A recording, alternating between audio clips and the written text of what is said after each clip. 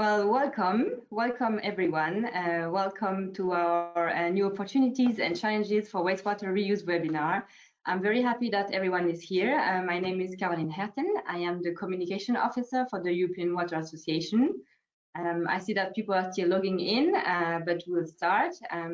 So I'm very happy because today we had more than 300 registration.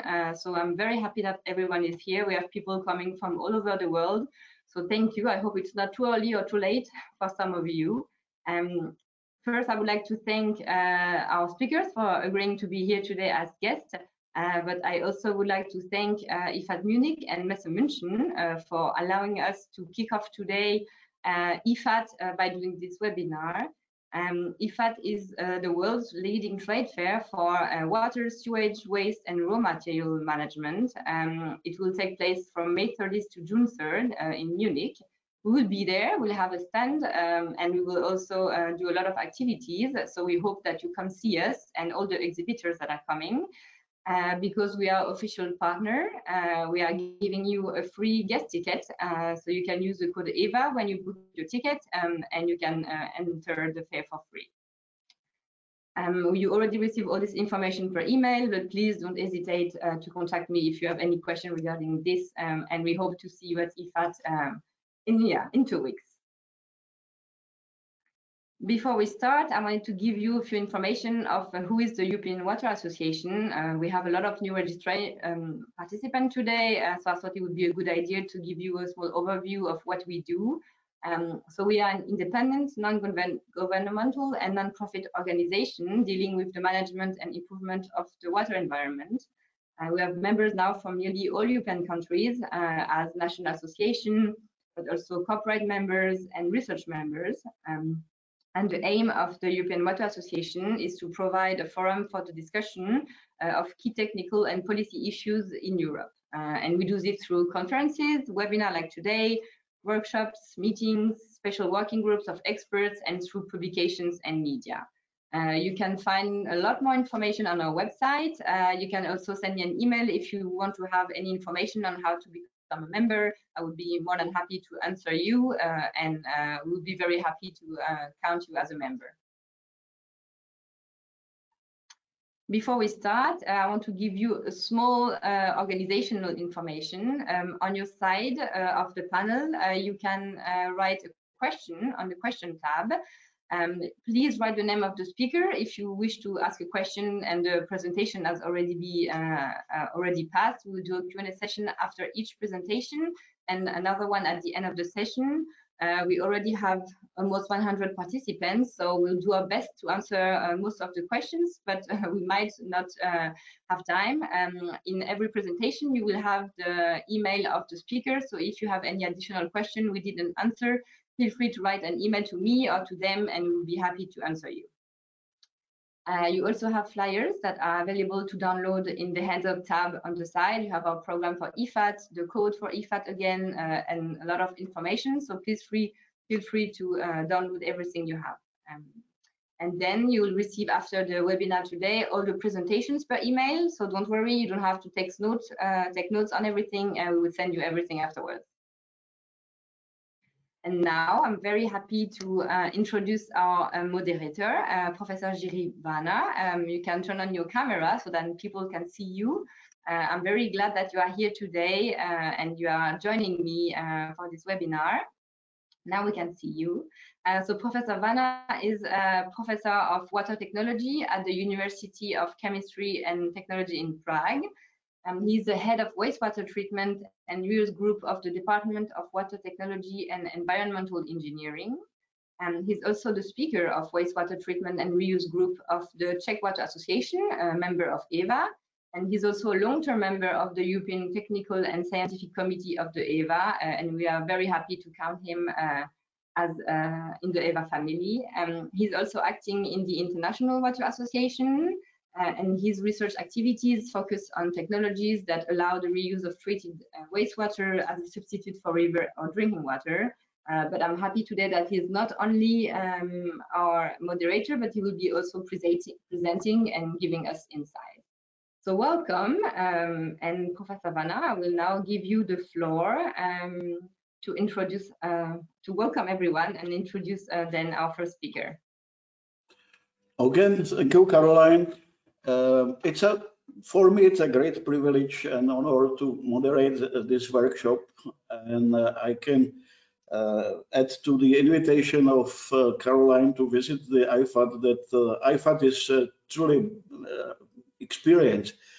I was visiting IFAT for many years. The first IFAT I attended was in '96, and since that time I could observe how the quality of the exhibitions is improving, and this is really the largest world trade fair in the environmental technology. And especially this year, and it's very good that we have this workshop oriented at water reuse. If you look at the program and the brochure of the IFAT, you will see that water reuse and in general the circularity in the environment will be a big issue. Many companies will be exhibiting their products, technologies, and the German Water Association, which is a natural partner of this traditional IFAT trade fair together with EWA, will be also organizing some guided tours which are oriented mainly at the circular economy and water reuse. So this will be really a very interesting event, and if you are still not decided to go, I can recommend you to visit IFAT Munich this year. Now, our topic today is water reuse taken from different aspects. But as you will learn during the webinar, the safety aspect is always the biggest issue in water reuse schemes. And that's why we are starting also with the first presentation, which was prepared by Dr. Roberta Maffetone. And the topic of her lecture is the water reuse regulation, especially the current status of the development for the guidance of the risk management in the agriculture use of reused water. The European regulation 741, which was accepted in 2020, will come into force in next year. But this year in June, the European Commission will issue guidance how to work with this regulation. And the main issue of this guidance will be, again, the safety and the health risk management. And that's exactly the topic of the next presentation. I would like to introduce to you Dr. Maffetone. She is working as a scientific project officer at the European Commission's Joint Research Center in Italy.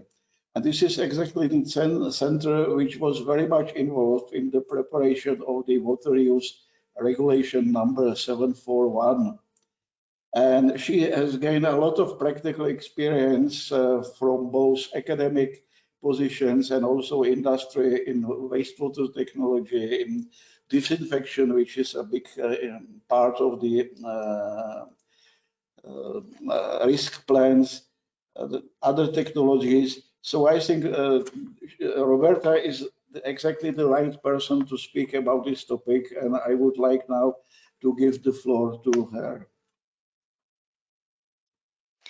Thank you very much, Professor Wander, for introducing me, and thank you to the EWA for inviting me as a speaker for this seminar, and as an open presentation on the work that we have been done on the water use regulation. So I will show my screen. Now we start. Okay, my presentation, and I can see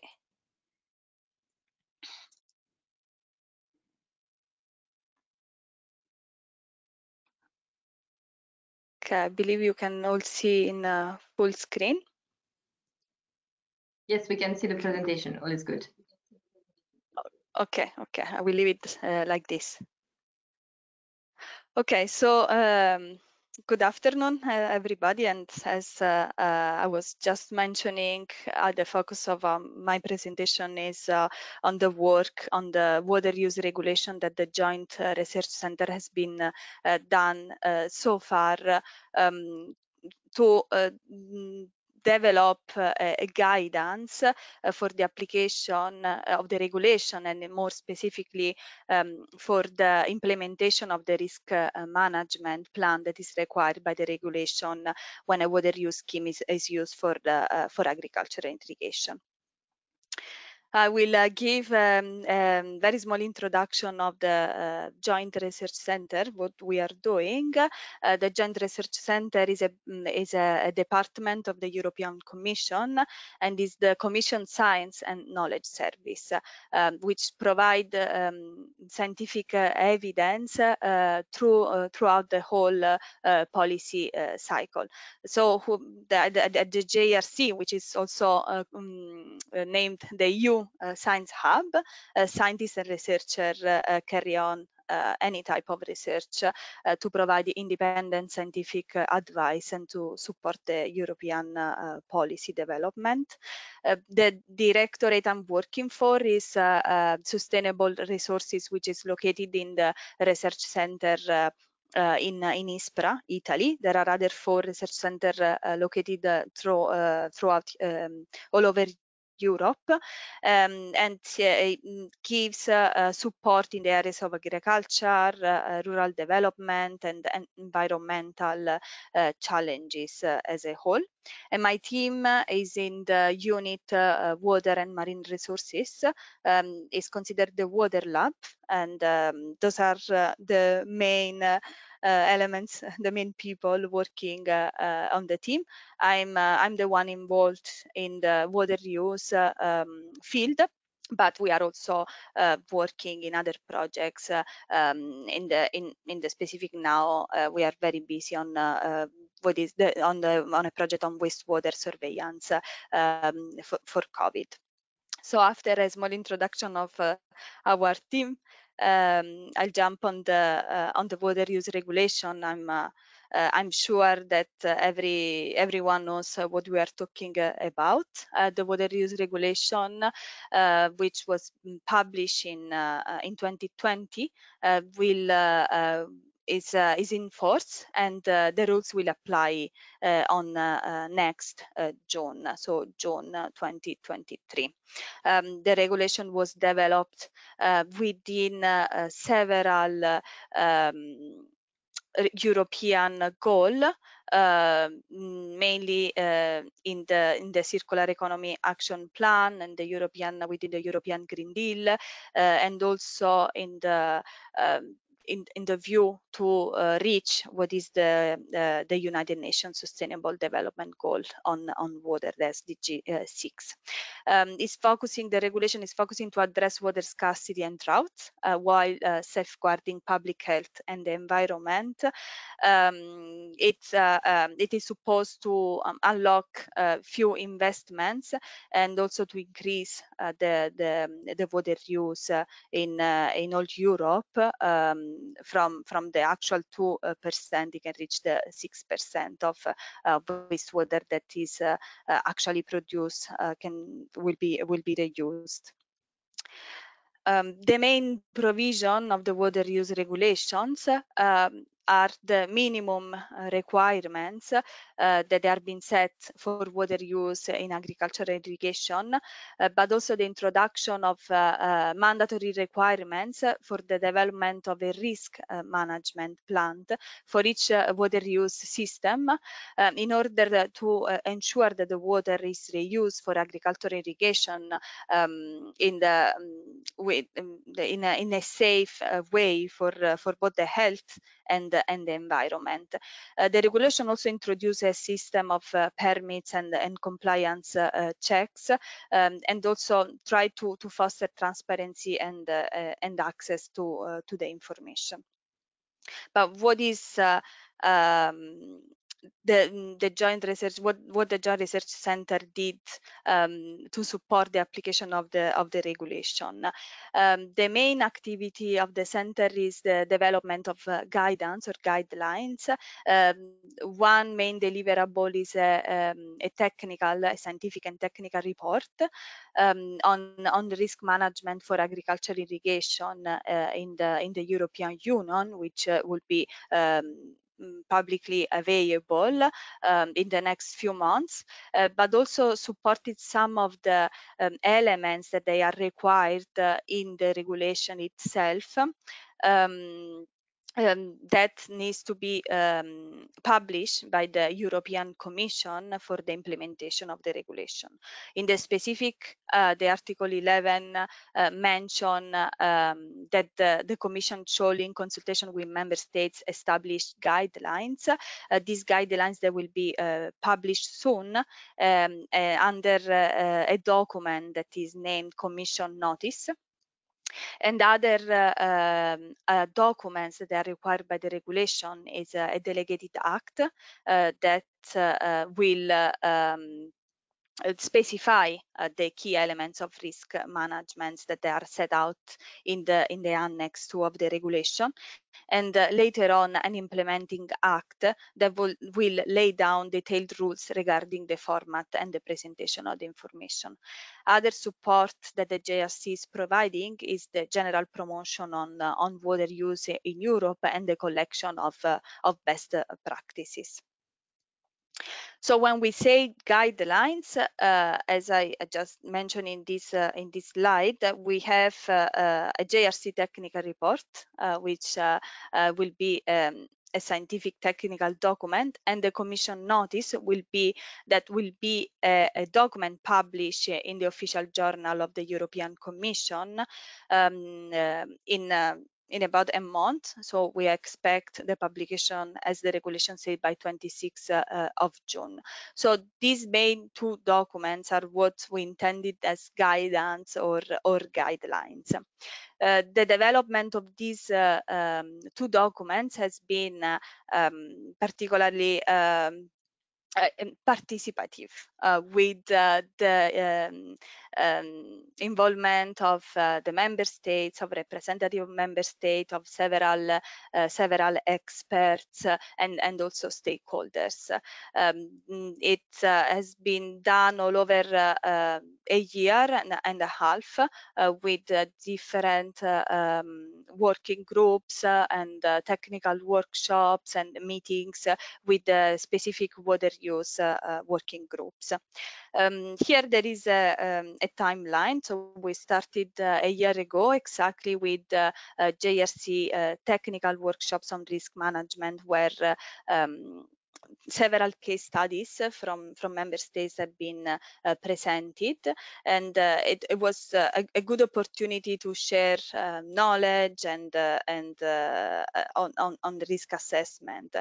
Then we had meetings with the water use working group, where we discussed the draft of the two guidances, and we collected comments and feedbacks. At this stage now, the Commission notice, the guidance is just passed an inter-service consultation from the other department of the European Commission, and will be published in June, or between June and July, in the official journal of the European Commission. In parallel, the JRC technical report will also be published approximately by this September.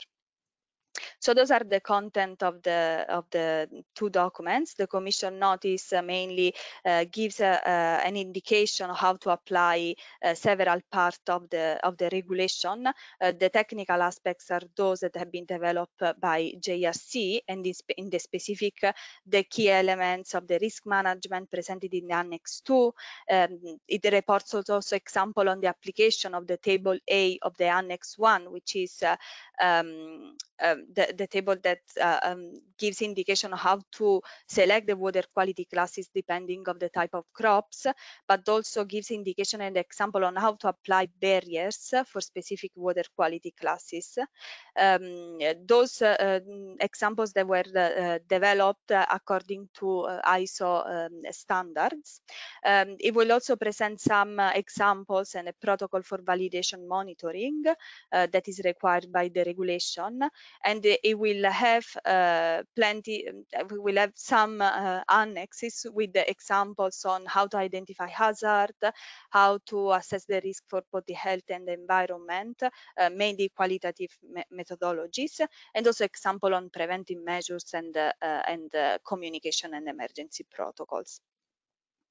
The JRC technical report was based on established guidelines and standards, like the WHO guidelines, the Australian guidelines, and also the ISO standard for the use of wastewater in agriculture irrigation, and other projects developed under the Horizon program. For example, the DemoWare project has a similar content of the Commission notice, and will include more, but with more details on examples of both qualitative and semi-quantitative and quantitative risk assessment for health, and also environmental risk assessment example, for example, on freshwater resources.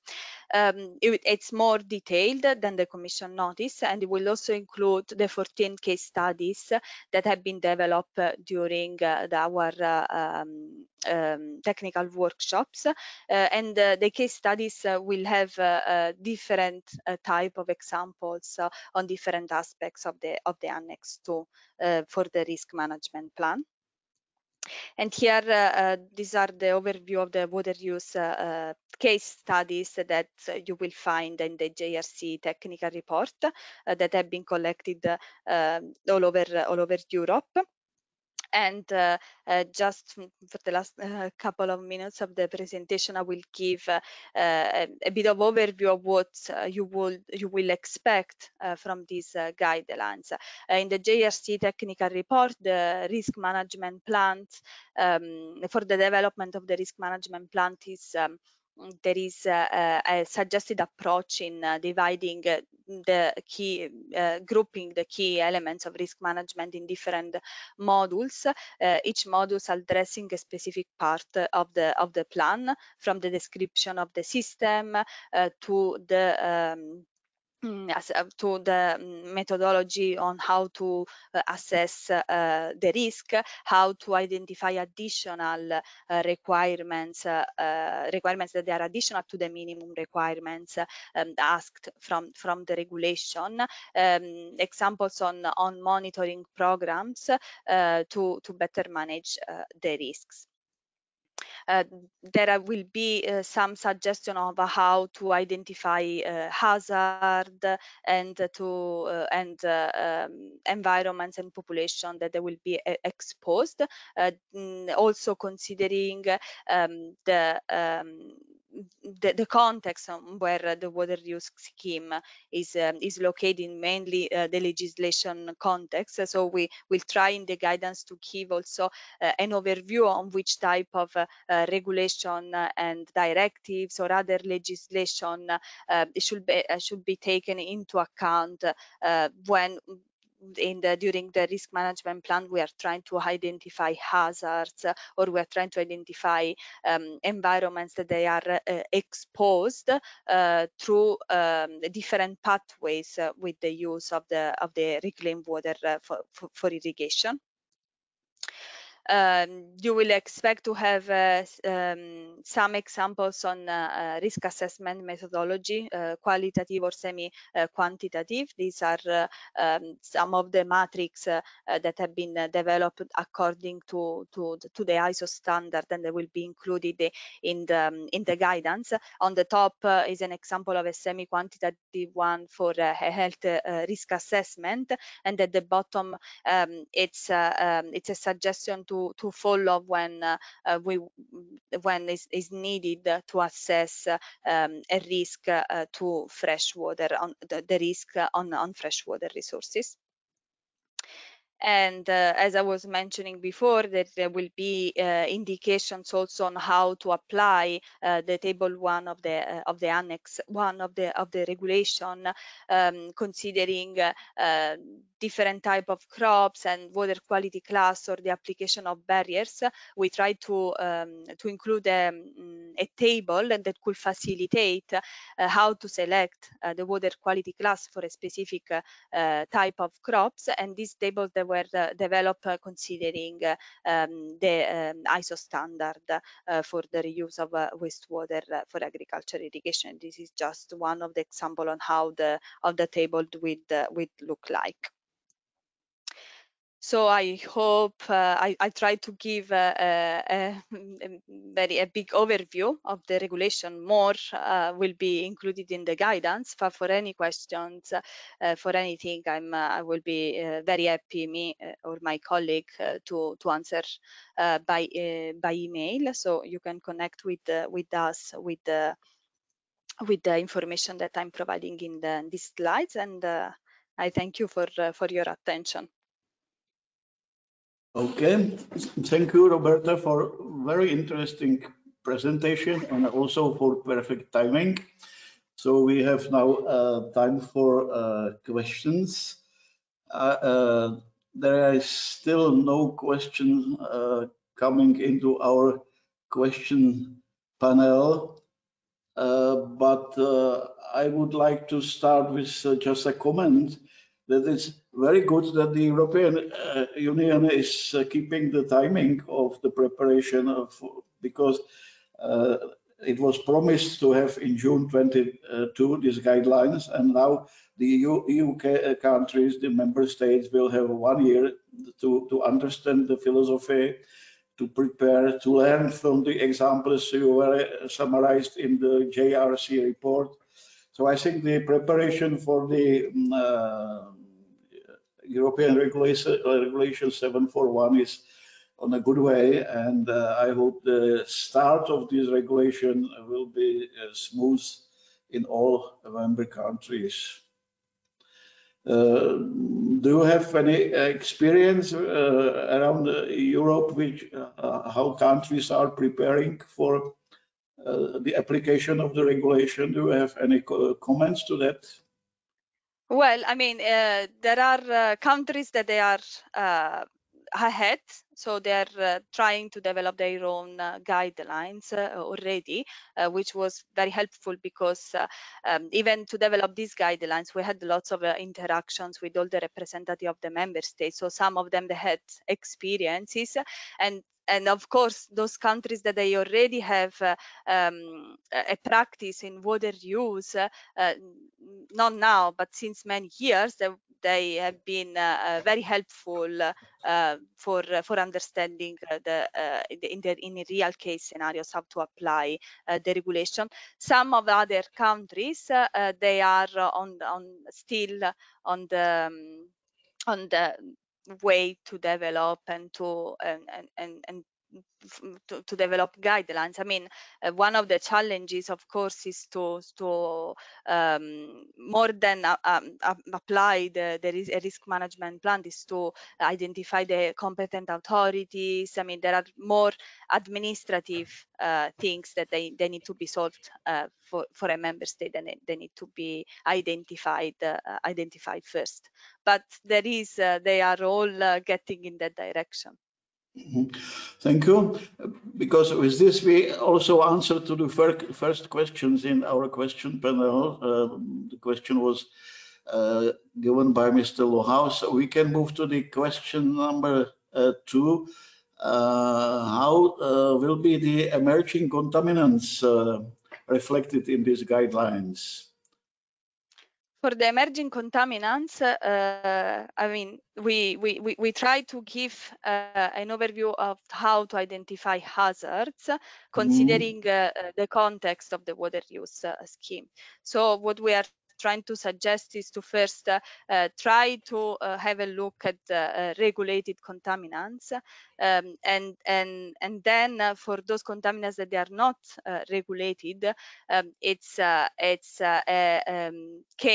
specific case to identify which type of contaminants. We are suggesting to also refer to the watch list of that they are included in the Drinking Water Directive or in the Water Framework Directive as a suggestion of some emerging contaminants that are not regulated yet. But we're giving indication to try to characterize the wastewater and to consider the local context. So we also received some question which is dealing with the possibility to consult the case studies which you were using in the preparation of your report. If you provide some consultation about those studies to the people who are interested in. Can you contact the Joint Research Center for consultation? When we will publish the guidelines, we will have the case studies, and the case studies that will have the person as a reference person that can be contacted for further question. We will put the contact details and the authors of the case studies, but I can also be contact and put just share the information and ask the specific author of the case study to be in contact with anybody that is interested. There is one rather very specific question dealing with physical chemical properties of water used for irrigation. Will be included also among the quality parameters, the quality like, for example, water surface tension, which is guiding the availability of water to the plants. But Yeah, I think I understood the question. Thank you. There is even in the hazard identification annex of the Commission notice, we try to give an overview of those that we consider agronomic hazards. Still, they are considered from the ISO standard suggestions, and which will include salinity, will include nutrients, all these parameters that might affect the crop production and also the soil, the health of the soil itself.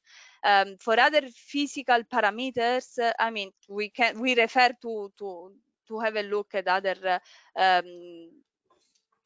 guidelines too, but mainly we try to tend to use the ISO standard for this Commission notice, but will include indication of the agronomic parameters. Okay, and perhaps the last question which we can answer now in this session.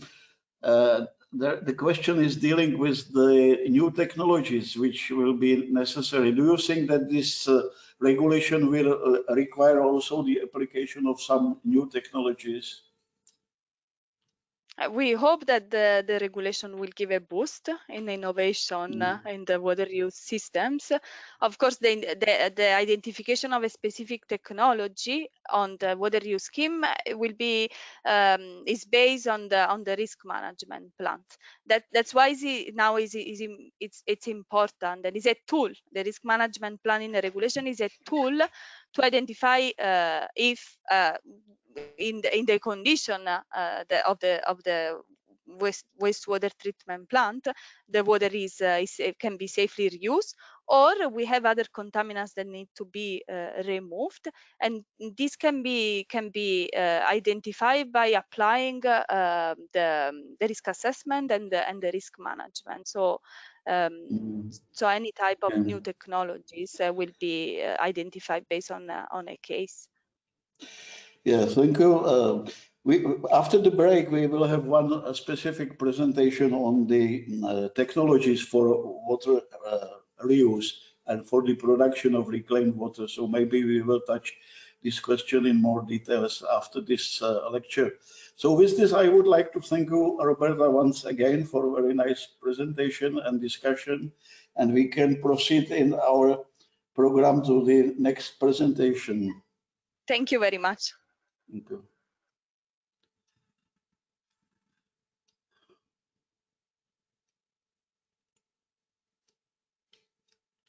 Professor Vanna, you are our next presentation. I don't think I need to introduce you again because I already did, but I will give you the right to share your screen. Yes, please. So you can show us your presentation. Screen. And thank you to Dr. Maffetan for your presentation. It was very nice. We still had some questions not answered.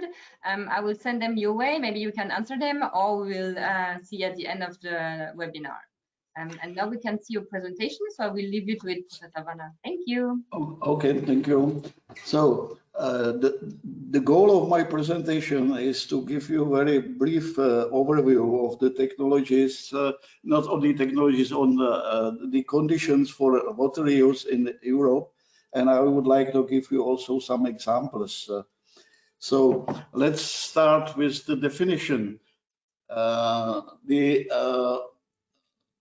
Reclaimed water can be produced from different types of treated wastewater, but in the more specific terms of the 741 regulation, it's produced from the effluent of municipal wastewater treatment plant, which is meeting the parameters or the quality requirements of the European Water Directive 271. That means the product must meet some quality standards. These quality standards are derived from two basic rules for water reuse, for two general rules. First of all, the reclaimed water is prepared always with the quality which is fitted to the purpose of its use, to avoid some extra expenses. But in different quality grades, always the product must be safe for human health and for the environment, and that's the principal condition. And to meet this condition, the quality must meet some national standards. There are some countries in Europe who already developed national standards. Now we will have the EU regulation, and we have also the technical standards. What are the drivers which are in fact pushing us to speak about water reuse in Europe? First of all, it's increasing scarcity of water, which is resulting from more and more extensive periods of droughts. And this is connected with the increasing price of water, both natural resources and drinking water. And on top of that, we have also some, we can say, political or social drivers, because the water reuse is a very nice example of circularity in water sector. And many people in Europe already started to understand that the use of drinking water, which is very expensive and precious, for certain purposes like cleaning the roads, is just a waste of resources and money. The problem with droughts, Europe always experienced some periods of droughts, but the first decade of our century started with several very unexpected, long and extensive period of droughts, which affected almost the whole continent, and we are not used to see the bottom of our rivers like here on this picture. And unfortunately, this tendency continues, and if you look at this map of the European continent, many countries are affected at least by a low risk, but mainly by moderate or high risk, some of them even with very high risk of droughts. And the problem of droughts in the past was usually connected with the southern belt of European countries, with the Mediterranean area. But for example, in 2019, Germany experienced very severe droughts also in the northern part which is bordering with the North Sea and the Baltic Sea. So this is no more a typical problem of the south. The countries which are suffering from water scarcity are getting into so-called water stress. We can measure the extent of water stress by using the so-called water exploitation index, which is defined as a ratio between the mean annual total demand for fresh water divided by the long-term average resources of the country. And again, as you can see on this map of Europe, many European countries are already in the position of at least low stress, but more and more are falling into the region of higher water stress. And the predictions, the prognosis for the next few decades are speaking about the deterioration of the situation depending on the speed of the climate changes. So here you can see two different scenarios how the climate changes will be fast, but both for the slower and even and also for the faster scenarios, the certain part of Europe will be always in the region with the increased danger of drought frequency, and they will be suffering, especially in the summer season, from lack of water resources.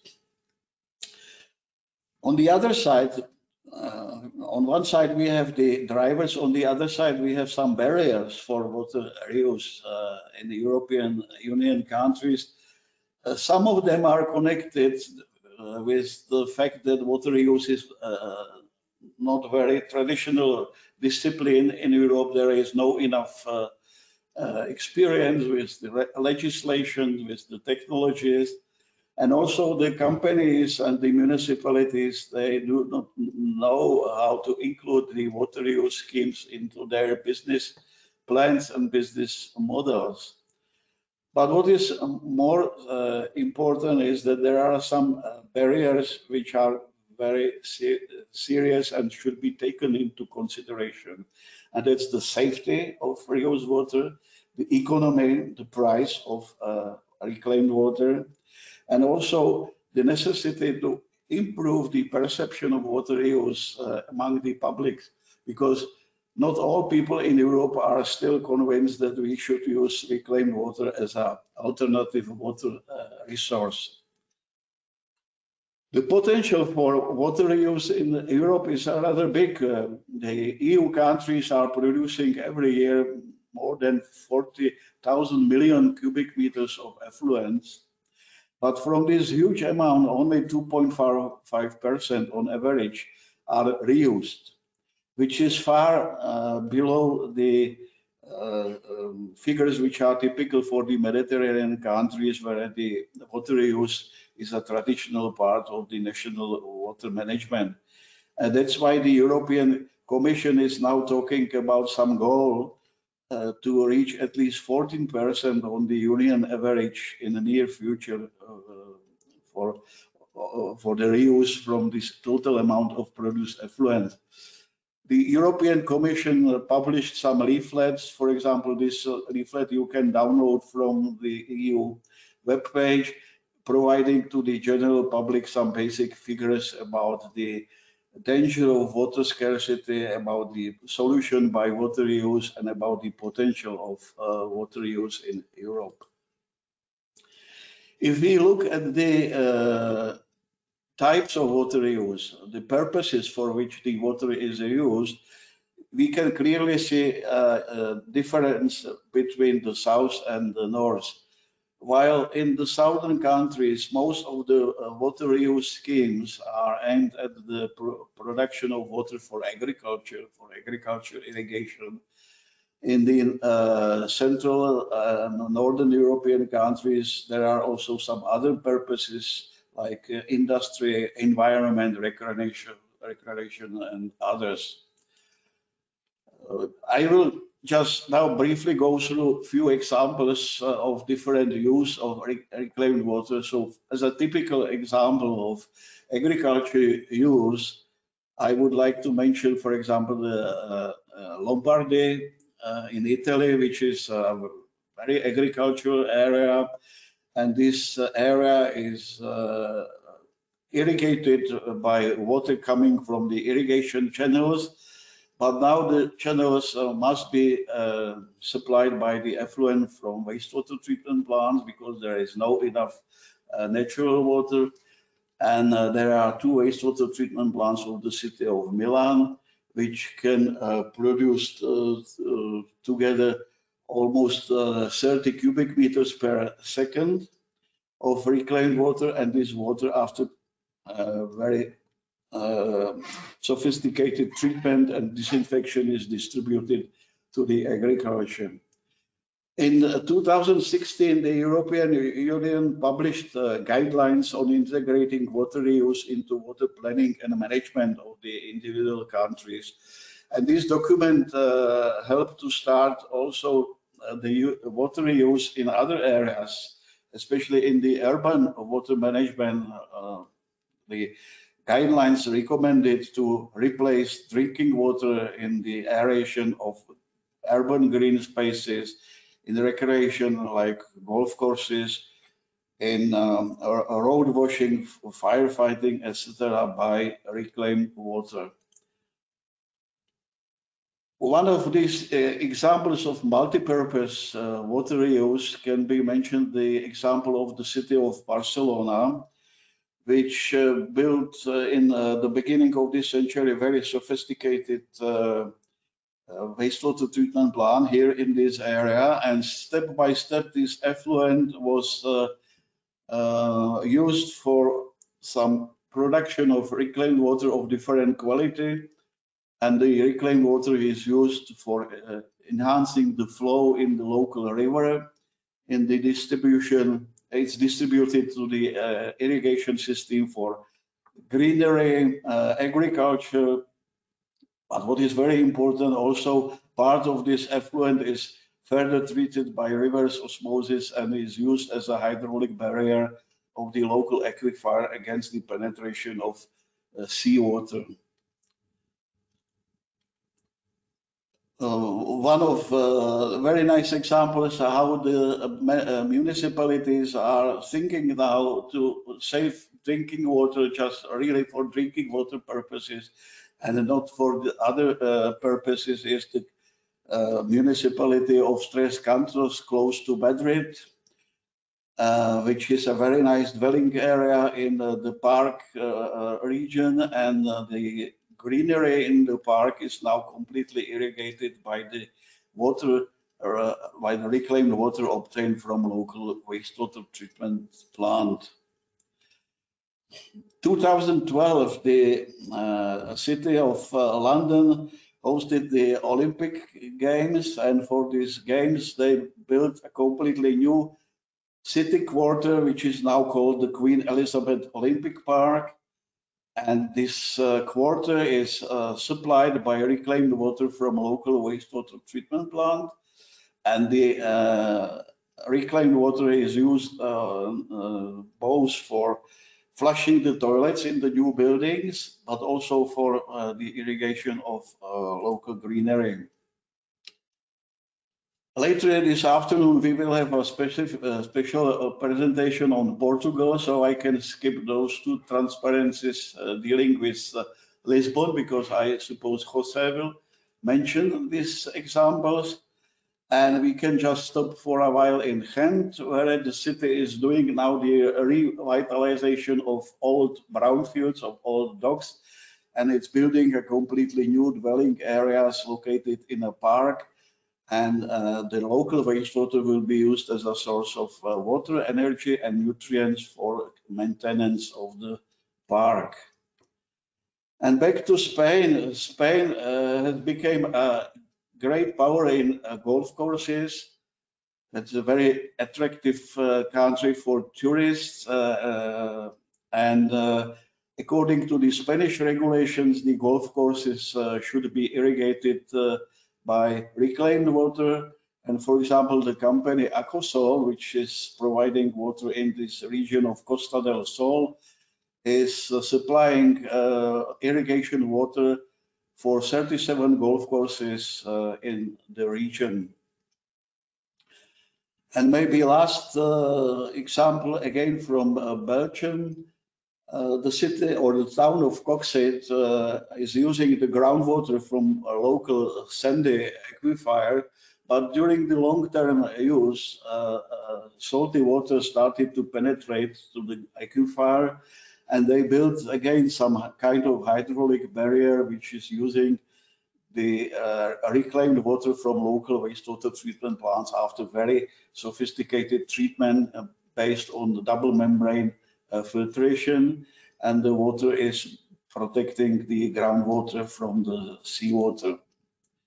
In our country, especially my university is the main driver in water reuse, but unfortunately we still do not have any national regulation or decrees specifying the conditions for water use. So we are waiting for the European regulation if the situation changes. And but still we have already some examples. I can just mention two of them.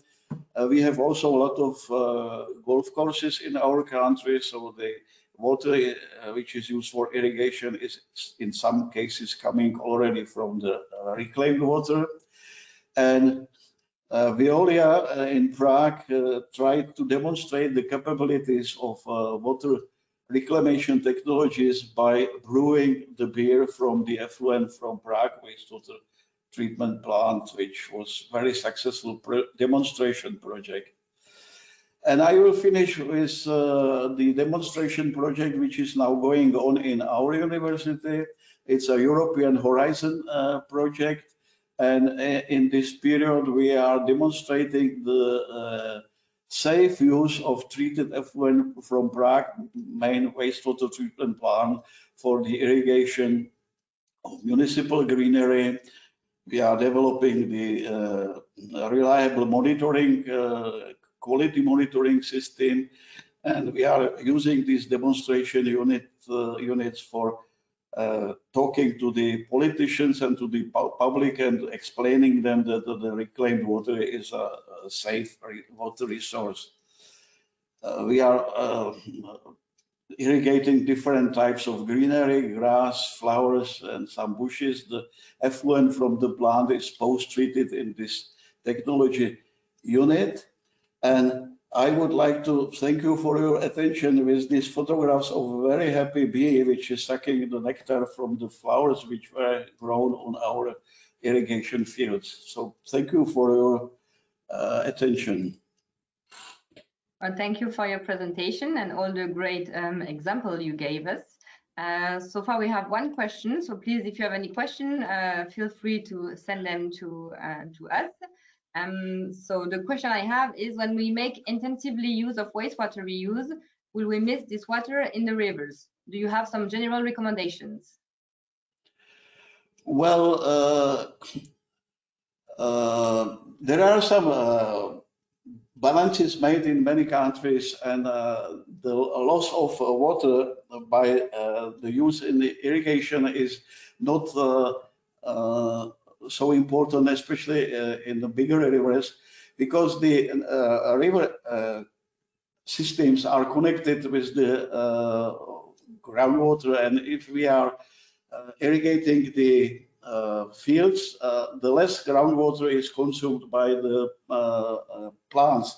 So recirculation inside the country is usually the internal matter of the water balance, and I wouldn't say that this will cause some big problems in keeping the water minimum water flow in the rivers, which is in some countries necessary because of keeping the water life in the rivers.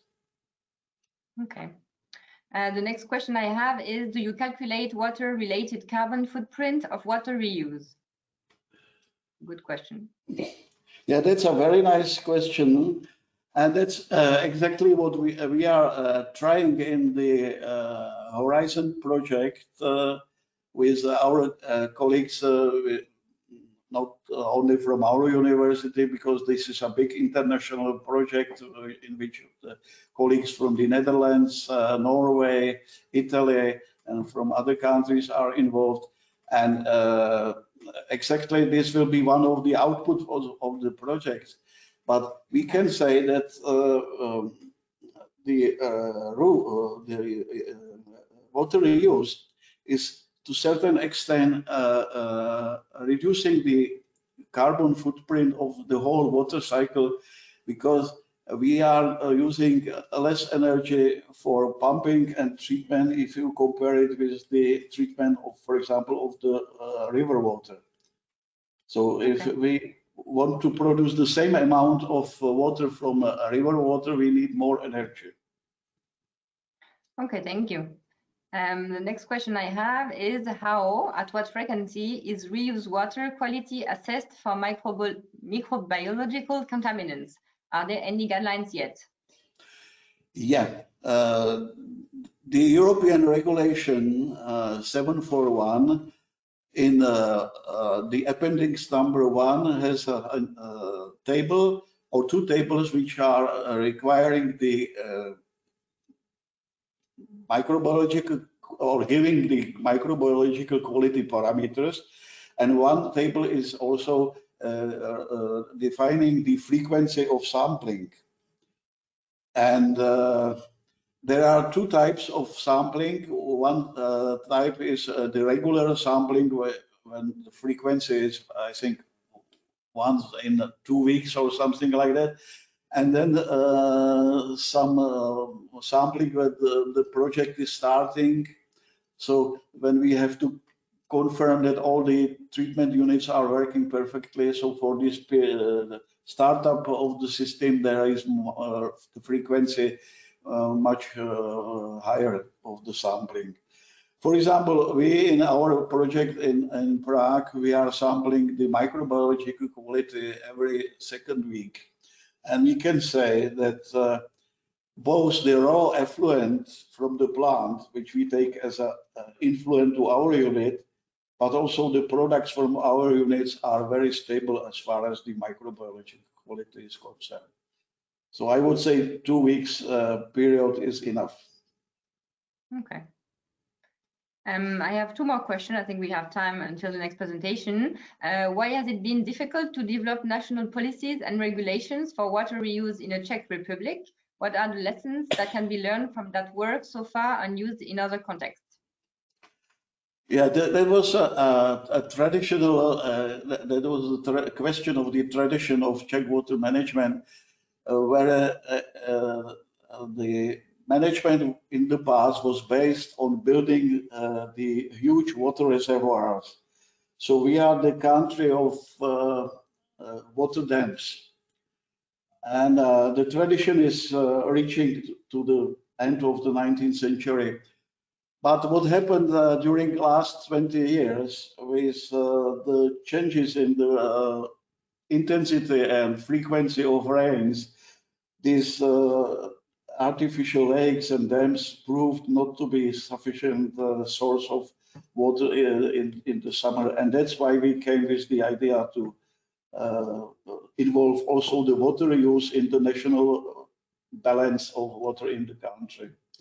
And this is the matter of the tradition, and there is some time which will be necessary to change it. And we hope that the regulation of the European Union, which will come into force next year, will speed up this change.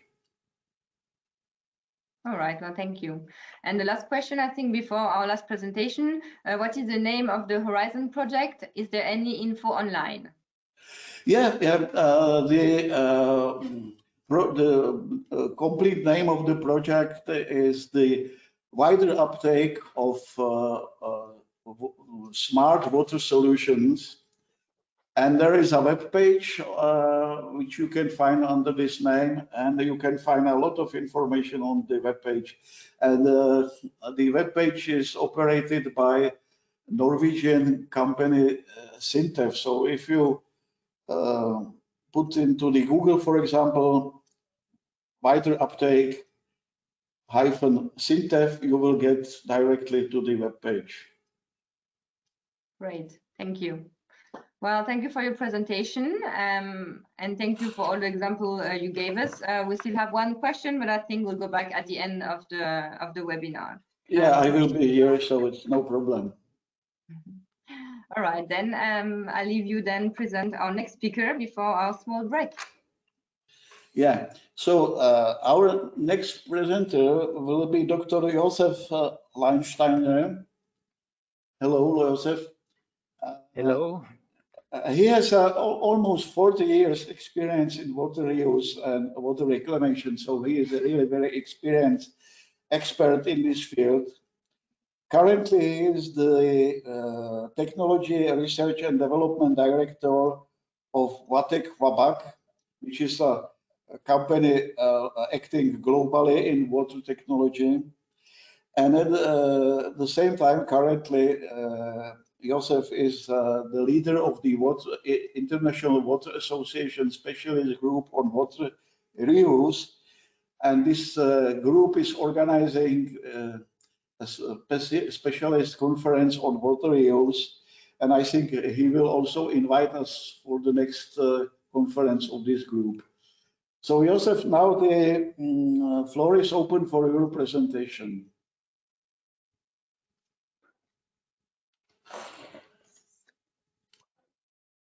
Thank you, Jerzy. I will start with the drivers for water reuse. First of all, water shortage caused by climate change, population growth, urbanization, and industrialization in developing and emerging economy. All four issues apply in the city of Chennai. Then there are economic reasons. Used water or wastewater is a drought-proof resource. There is a lower freshwater demand. In some countries, reduced wastewater discharge fees, and there is the option of resource recovery. A very important driver is boost in water supply security. Imagine drinking water supply or industrial supply cannot be maintained. Drinking water supply can, if it's not maintained, can cause political problems, or imagine a refinery is shut down, would be very costly. Last but not least, policies, regulations, and guidelines. For example, the reuse of treated wastewater policy of the Indian state of Gujarat, issued in 2018.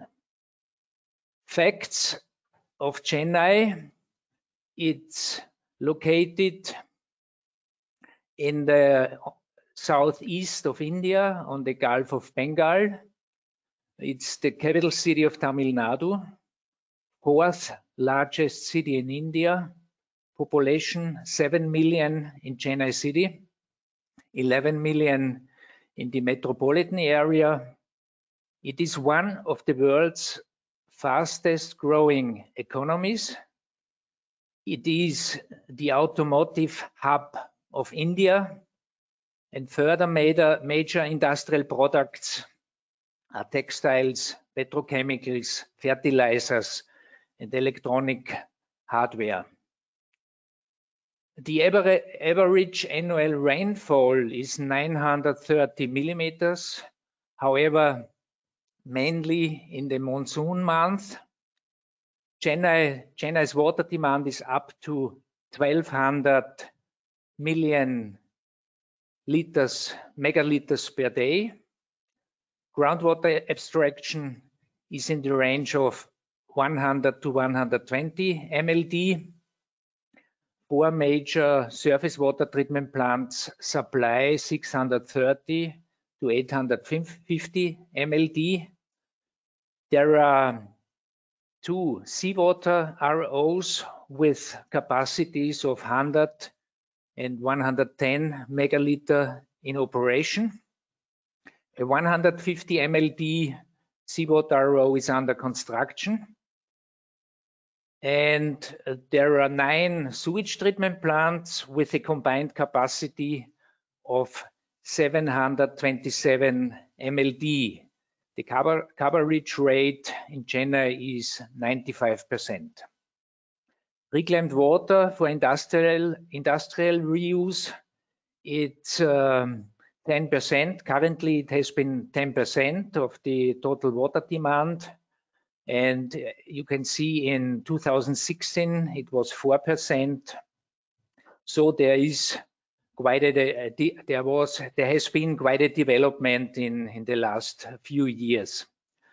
Urban reuse is only on a small scale, 1.3 megaliters per day for various purposes, but an increase is to be expected in the next years.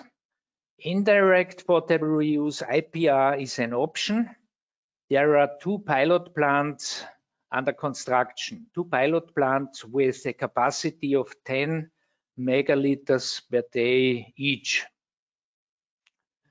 In 2019, there was a very severe drought. The summer monsoon appeared to fail. It was the worst drought in history. The freshwater reservoirs were empty. There was a state of emergency comparable to Cape Town. This was also 3-4 years ago. Drinking water had to be supplied by government tankers and even by train. Drinking water was transported by train over a distance of 200 kilometers. And even hospitals had a lack of water, and only emergency surgeries were performed. Reuse of treated wastewater policy for Tamil Nadu was implemented on 29 November 2019. The vision of this policy is that the use of reclaimed water provides sustainable water management leading to circular economy.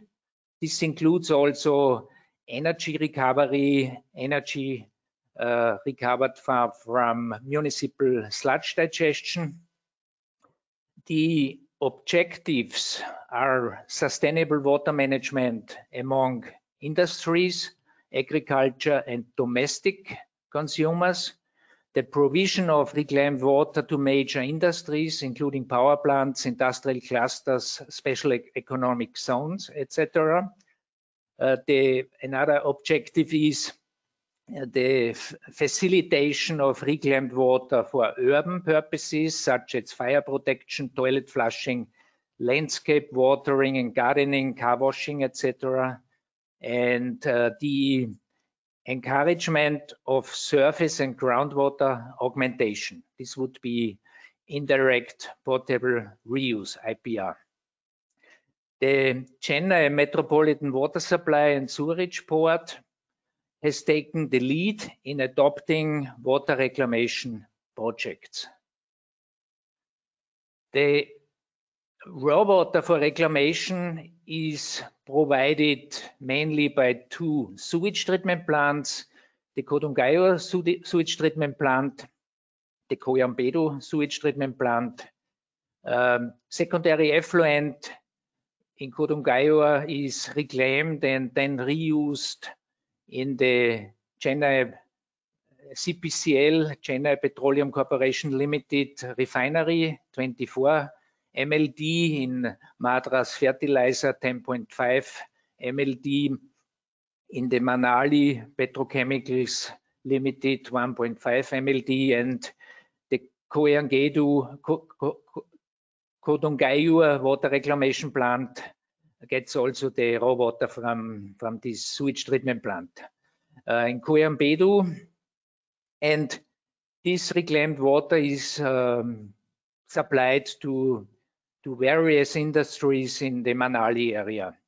The Coimbatore's water reclamation plant supplies water to various industries in the southwest of Chennai in an industrial area. Indirect potable reuse, as mentioned, 2 10 megaliter pilot plants are under construction at Nesapakam and Perungudi. The robot is also municipal secondary effluent. Residual ammonium is removed by sequencing batch reactors, then polishing by multigrade filtration, ultrafiltration, granular activated carbon filtration, ozonation, and it is planned the upscale to 240 megaliters per day in order to meet in the future the growing drinking water demand. The first case is the Coyambedu water reclamation project. It's reclaimed water from municipal effluent for the reuse in various industries. This reclamation plant located here in the west of Chennai. The aim is to boost the overall water supply security by industrial reuse. These reservoirs can be fully saved for drinking water production. The reclaimed water is supplied by a 68-kilometer pipeline system to this industrial area. And here the main industries is the automotive industry. Key facts, it's a DBO project, design, build, operate, capacity 45 MLD. Startup was end of 2019. O&M contract is over a period of 15 years, and the process is a resilient, advanced multiple barrier system. The simplified process flow diagram, secondary effluent from the Coyambedu sewage treatment plant, first chlorine dioxide dosing for pre-oxidation, pre-disinfection, and sand filtration, another oxidation and disinfection step by sodium hypochlorite, then ferric chloride dosing upstream to ultrafiltration, reverse osmosis desalination, upstream a cartridge filter of 10 micrometers, degassing tower, ozone disinfection and distribution to various industries as mentioned. The major design parameters: total dissolved solids in the raw water 1500 milligrams per liter, reclaimed water less than 70 milligrams per liter. Very important for industrial use is silica, raw water 40 milligrams per liter, reclaimed water less than 5 milligrams per liter. Current values, that means in the average value in April was only, and that's very good, 0.6 milligrams per liter. And here you can see the ultrafiltration process unit from Inge, reverse osmosis unit from Dow. And this slide shows the beneficiaries who are getting this reclaimed water. It's, for example, Yamaha, Hyundai, Royal Enfield, and it's many more beneficiaries. Yes, the second case, it's the Chennai Manali water reclamation project. Reclaimed water is reused in the Chennai Petroleum Corporation Limited refinery, and it's a refinery with 9.5 million metric tons per year. The major products are LPG, motor spirit, and so on. Simplified process flow diagram, secondary effluent from the Kodungayo sewage treatment plant, SPR treatment in order to have nitrification, then coagulation, flocculation, high rate clarification, disinfection, 2 stages filtration. These were existing dual media filters, therefore they were integrated. Basket strainer 100 micrometers, ultrafiltration, antiscalant dosing upstream to reverse osmosis, pH adjustment, sodium metabisulfite in order to destroy chlorine, RO desalination, degassing tower, the RO permeate is directly going to the cooling tower. It's reused as cooling tower makeup. And in the refinery, after demineralization with mixed bed ion exchangers, it's also reused as boiler makeup. Some photos: secondary effluent reservoir, secondary effluent from the Kodungayur sewage treatment plant, SPR, dual media filtration, ultrafiltration, reverse osmosis, process surveillance by the SCADA system. Some results: total dissolved solids in that period, 900 milligrams per liter after desalination, less than 100 milligrams per liter, so approximately 80, and silica 22 after desalination, less than 1. Yes, Jiří mentioned this.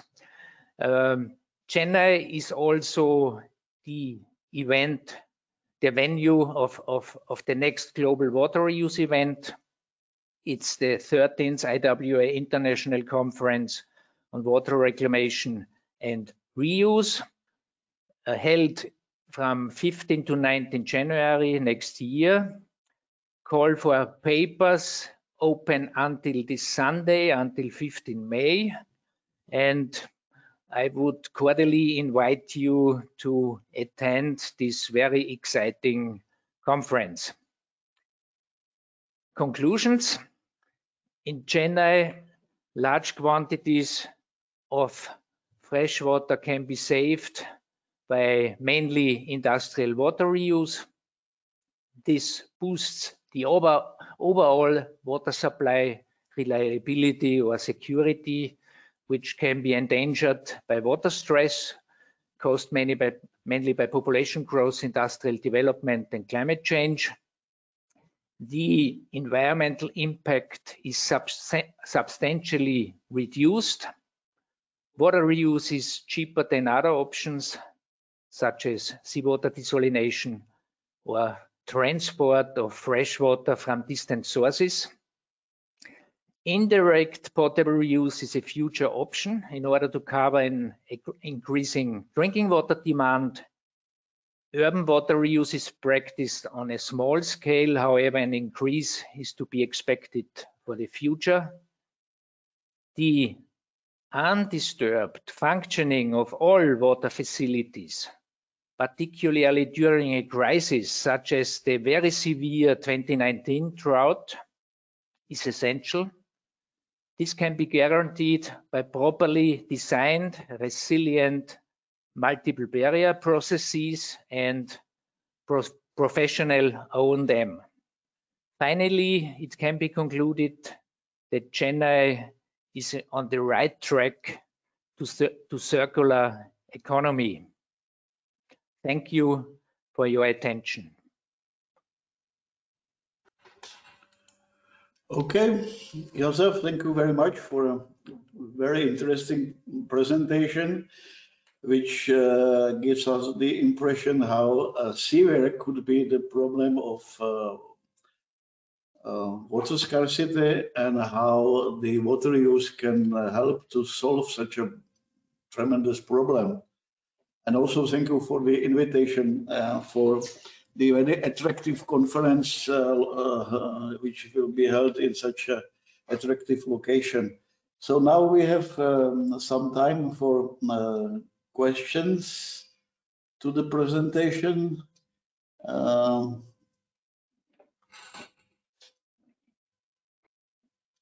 Dr. Einsteiner, can you put back your webcam because we don't see you anymore? Yes, just a moment. To answer the question, nice. Now we can see you now. Thank you. Yeah. Caroline, can you see some questions? Because I can't.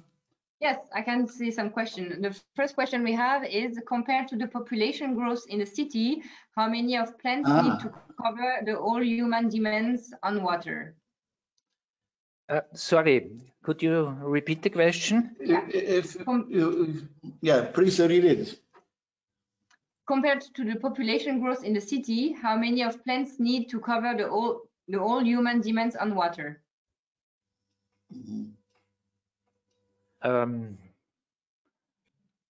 Sorry.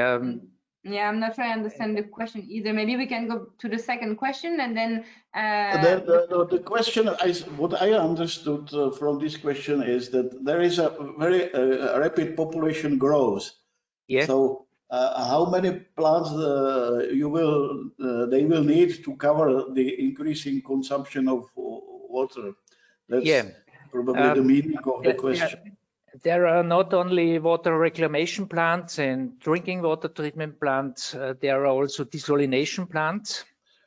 Chennai has to use all sources available.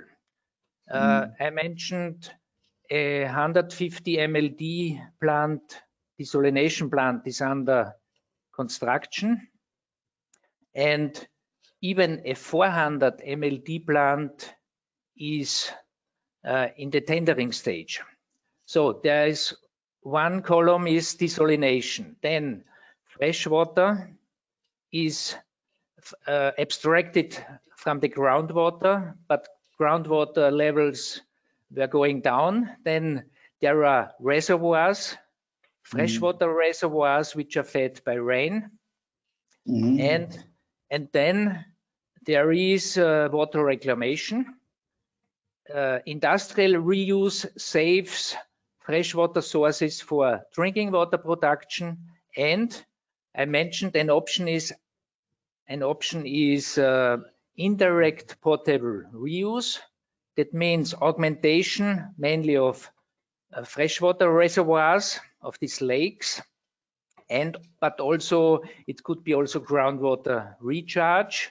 So and I mentioned 240 MLD for IPR, indirect potable reuse, is planned for the future.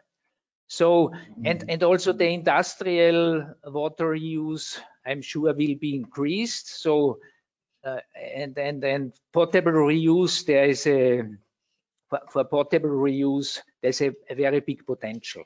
So different measures, but all sources have to be used. Desalination, of course, is more expensive than water reclamation, but nevertheless, also desalination is very important. So I think that's a good lesson we can learn from such examples. The similar story was with the Singapore it's similar. System. We have two questions which are to a certain extent similar. Money comes first, so they are dealing with the price. The one question is about the cost and energy consumption per cubic meter of the produced reclaimed water. And the other question is exactly what you said now, asking how it is possible that the desalinated seawater is more expensive than the reclaimed water. What's the reason? Yeah, the cost, Chennai Metro sells the water for 65 rupees to SIPCOT. SIPCOT is a small industrial promotion corporation. It's approximately 80 euro cent. So Chennai Metro sells it to SIPCOT for 80 euro cent. And of course, in seawater desalination, you have much higher TDS, requiring much higher pressures. And in reclaimed water, you need perhaps 1.5 kilowatt hours per cubic meter, and in desalination is 3 to 5, at least 3 kilowatt hours per cubic meter. So energy demand in desalination is much higher. Yes, exactly, because the salinity of municipal effluent is by several order of magnitude lower than the seawater salinity. That's true. But nevertheless, both is necessary to supply. Use. to use. Yeah. Okay, so there is one last question which we can answer right now. The reclamation schemes included ultrafiltration and the reverse osmosis. Yes. Is it typical that still up to 5 milligrams per liter of total solids remain in the reclaimed water? The question in this Coyambedu project, the standard of for industrial reuse is 70 milligrams per liter. And actual values are around 40 milligrams per liter. That's sufficient for reuse. If you have a boiler, then you need additionally another reverse osmosis stage or mixed bed ion exchange. Mixed bed ion exchange, yes. But for cooling purposes, less than 70 and silica less than 5 is sufficient, of course. Okay, thank you. So I think we can conclude this question and answer session right after the presentation. We are coming to a short break, which is now from until 15:35. So we will break the presentation for about 10 minutes, and within 10 minutes we will start again. You can make your own tea or coffee. Unfortunately, we can't provide you from the secretariat, but we are looking forward to continue with our wonderful workshop after the break. So let's be back at 15:35.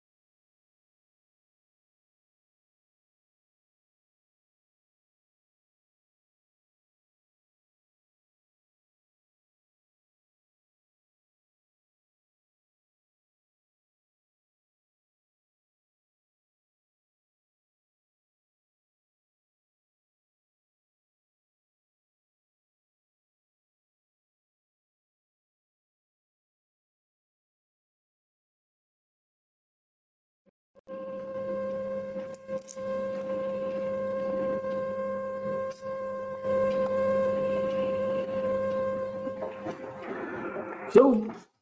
are we ready to continue? Yes, we are good to continue. Oh, okay, wonderful. So we will start now the session by the presentation which was prepared by Professor Jens Haberkamp. We will learn something about the technology which is used for the production of reclaimed water. Just to introduce to you Professor Haberkamp, he got a PhD in environmental engineering from the Technical University of Berlin.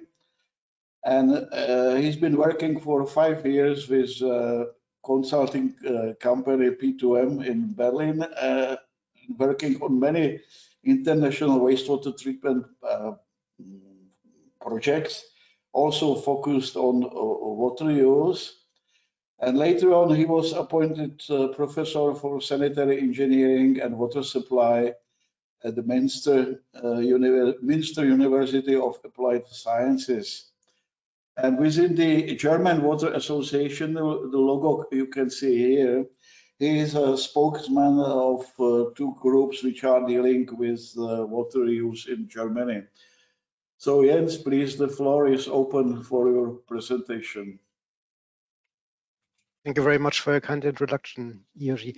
Actually, do you see my presentation? Because I don't see it on my laptop now. I can see it. Okay, so I have to change. Okay. Yes, here we go. Thanks a lot. Well, I will, as Jiří just mentioned, just give you a brief overview of different technologies used for water reuse. And I am giving this presentation on behalf of our DWA working group on water reuse, which has been active now since 2005. We are, well, a group of engineers, mainly engineers, who are working in different institutions, as you see here, and also, as you see on this picture, Dr. Lahnsteiner is also part of our group. In 2008, our working group published a so-called DWA topics. So it's a report, and in this case, it was an extended report on treatment steps for water reuse, which was kind of a guideline for characterization and assessment of different technologies that are suitable for wastewater treatment, focusing on water reuse. And this report has been translated into several languages. And in 2019, we published an extended and a new version, a revised version of this report called Non-Potable Water Reuse. The objective of this report is to give a general guidance for planning as well as expanding projects regarding water reuse, especially non-potable water reuse. The focus is on the use of reclaimed municipal wastewater as an alternative freshwater supply for different applications. So besides agricultural irrigation, we are also focusing on other types of irrigation, such as urban landscape irrigation, as well as further urban irrigations we already heard about, such as firefighting or toilet flushing, as well as industrial practices.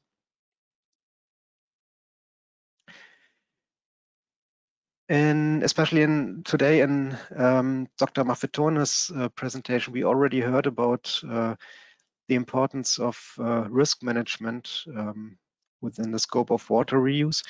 And there are basically 3 types of risks related to water reuse due to specific water constituents.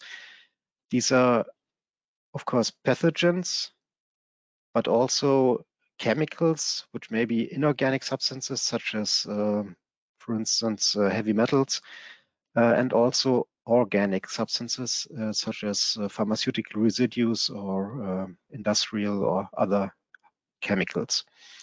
And the third basic hazard is the salinity of reclaimed water. Salinity or dissolved salts are, on the one hand, they may pose a risk regarding the plant growth, but on the other hand, of course, salinity is also or may affect the fertility and the structure of the soil.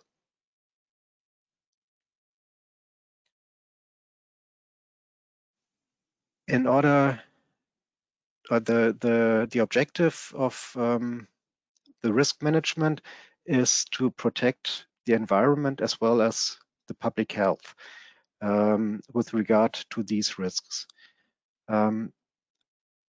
Regarding the public health, there are the users of reclaimed water which have to be protected.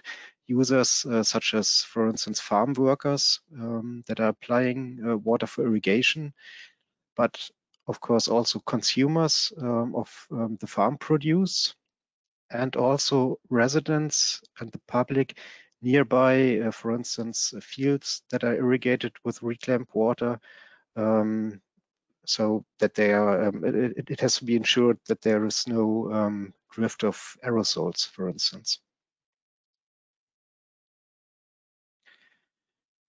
Well, and the main hazard, or let's say the most immediate hazard related to water reuse, is due to pathogens such as well, protozoa, bacteria, helminths, and also viruses. And in the following, I will only focus on technologies for the inactivation or removal of pathogens. Within the scope of the first, or subsequent to the first presentation, there was also already a question referring to trace organic substances or emerging contaminants, which may also pose a certain risk, but the EU regulation mainly refers to pathogens, so to hazards due to pathogens. That's why I will only focus on pathogen removal. And emerging contaminants have to be considered within the risk management.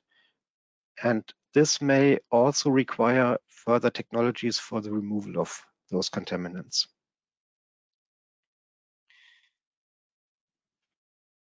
Conventional wastewater treatment includes mechanical and biochemical removal of oxygen-consuming organic substances, as well as nitrogen and phosphorus. And the secondary effluent is then usually discharged into a receiving water body, such as a river. If the water deriving from the wastewater treatment plant shall be reused, further treatment is necessary. So there is the necessity of some kind of advanced wastewater treatment, and then the reclaimed water has to be distributed towards its further application, which may also include some kind of storage. So I will now focus on advanced treatment for pathogen removal, but you always have to keep in mind that in order to ensure the proper quality of the reclaimed water, the conventional secondary treatment has to be carried out in a very reliable way. So the water quality of the secondary effluent is of basic importance for any further treatment. If we take a look on pathogen concentrations in wastewater, municipal wastewater, for instance, in terms of fecal coliforms, well, we see that the conventional treatment process only removes 1 to 2 orders of magnitude of these bacteria.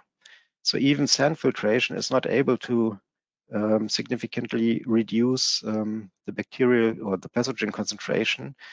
And in order to keep the standards that are required by the European regulation for different quality classes, some further disinfection is absolutely necessary. Such a disinfection stage can be either a physical separation of pathogens, and we already actually just saw several examples in terms of physical disinfection, that is membrane filtration, in the process flow schemes that Dr. Lahnsteiner just showed us. Sand filtration and microscreening may reduce protozoa and helminths and their eggs, but they don't remove bacteria and viruses reliably, or even not at all.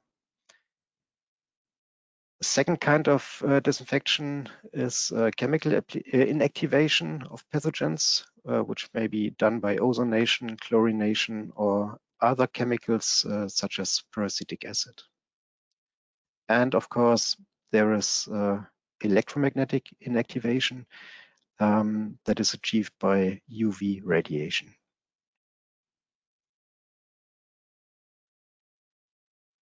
So let's have a look first at physical separation processes. On this diagram, on this picture, you see, well, different kinds of wastewater constituents related to their size, and also different kinds of physical separation processes, that is, different filtration technologies. In terms of advanced wastewater treatment or physical removal of pathogens, we are usually talking about low pressure membrane filtration, that is microfiltration or usually ultrafiltration. By these membrane processes, protozoa and helminth eggs, but also bacteria and at least in case of ultrafiltration, also viruses are removed simply due to size exclusion.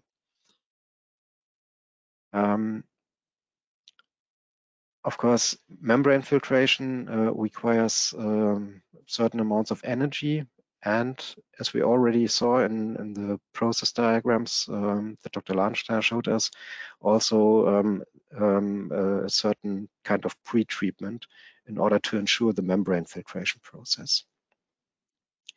I just mentioned that ultrafiltration and membrane filtration are mostly used in terms of advanced wastewater treatment, but this is always a question of the further purpose of application. So if you need a very high water quality, for instance, with regard to industrial purposes or even drinking water production, then high pressure membranes such as nanofiltration or reverse osmosis membranes may also be required. Sand filtration, on the other hand, is a well-established filtration technology, which is usually cheaper than membrane filtration.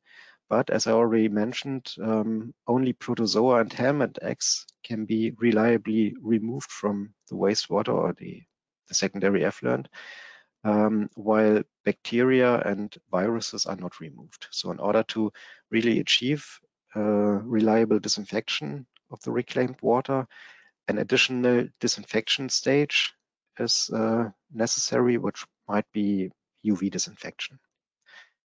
On the other hand, sand filtration stage prior to UV disinfection or other kinds of disinfection significantly increases the efficiency of the subsequent disinfection stage due to the removal of particles. Microscreens or microsieves are a newer technology for the removal of particles. Their removal efficiency is quite comparable to that of sand filtration. It depends on the mesh size of the microsieves. And in terms of microsieves, it is of special importance that the sealings of the microsieves are always intact, so that there is no shortcut for pathogens.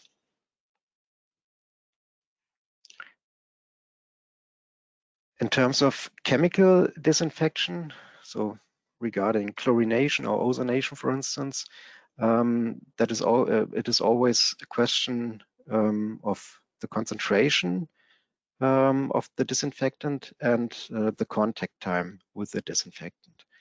So the so-called CT concept applies. And as you see, with increasing product of concentration and contact time, the inactivation of the pathogens decreases after an initial lag phase, which is due to the initial reaction of, for instance, chlorine with dissolved water constituents. And of course, disinfection is also depending on the type of microorganism that is the target. So application of chlorine gas or also sodium hypochlorite is a well-established technology which has been applied for decades. But it is only efficient at up to slightly basic pH values.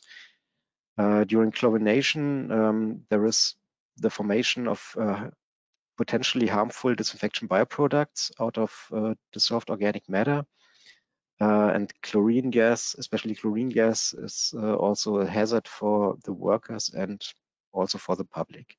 But chlorination is quite cost efficient, and chlorine provides residual disinfection capacity.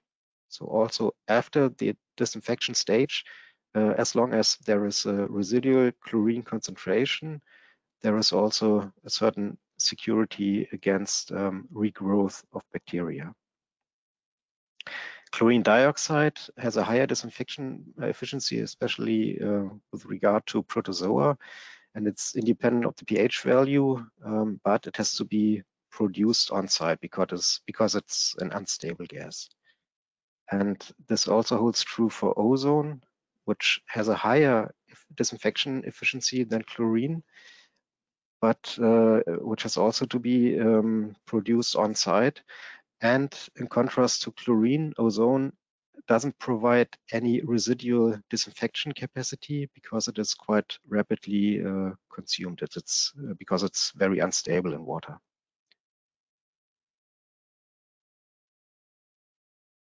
In terms of well, radiation or UV disinfection, the inactivation is done due to the damage of the DNA.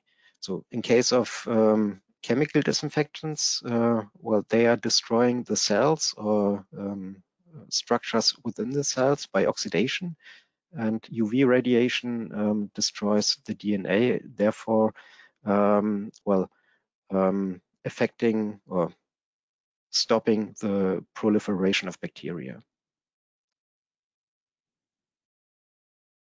Especially in terms of UV radiation, it is very important to have a very low concentration of suspended solids so that there is no shielding of bacteria from the radiation. And in order to achieve high disinfection efficiency, sufficient irradiation intensity is needed under very controlled flow conditions. So what you see here is an example from Berlin, where the water flows this way through 3 benches of these UV lamps. Yeah. And in terms of UV disinfection, there's no formation of disinfection byproducts, but on the other hand, there is the potential regrowth of bacteria that may survive the disinfection stage. So I just towards the end, I just want to point out again our DWA topics on non-potable water reuse. We prepared an assessment matrix for assessing different combinations of treatment steps in order to achieve certain treatment objectives, always focusing on water reuse. So we considered physical separation processes as well as physicochemical disinfection processes. And the objective of this assessment matrix is to provide a fast and very simple support for the suitable choice of suitable treatment technologies for the production of reclaimed water. We considered 27 different kinds of treatment processes, which are here at the head of this matrix. And we assessed each of these treatment technologies with regard to a variety of different criteria, for instance, health risks, effects on the environment, requirements in terms of personnel or staff, operating staff, but also, of course, focusing on the type of reuse. And this matrix is meant as a decision support basis for further detailed and site and plant specific engineering investigations, which are always necessary. So all technologies for production of reclaimed water have always be tailor-made regarding the type of application. So actually, what you saw just on the last slide looks like a traffic light matrix. This is just to give a very simple overview. The matrix itself looks like this, where a variety of quantitative parameters are given and assessed. So here you see the treatment technologies and the different criteria, assessment criteria. And you can download the this Excel file from the DWA website for free. So to conclude, there is a variety of technologies that ensure the proper quality for the use of reclaimed water.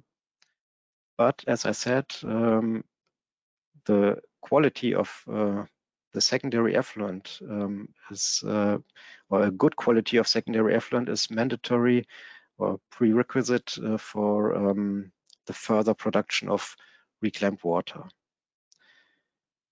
Treatment technologies can only be one component within a multi-barrier system. So you also have to focus on, for instance, the irrigation technology and further irrigation practice and so on.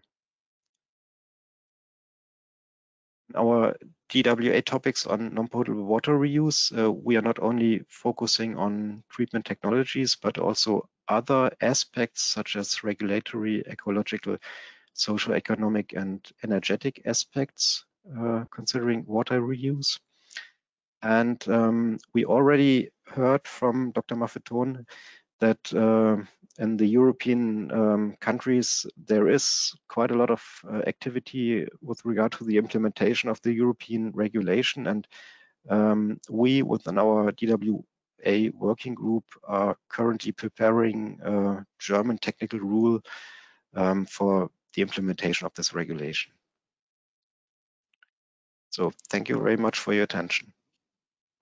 Thank you very much, Jens, for very interesting technical presentation. I think I would like to stress one idea you mentioned during the presentation, and that's whatever type of the water reclamation technology we are using, it must be preceded by very stable and reliable biological wastewater treatment or secondary wastewater treatment.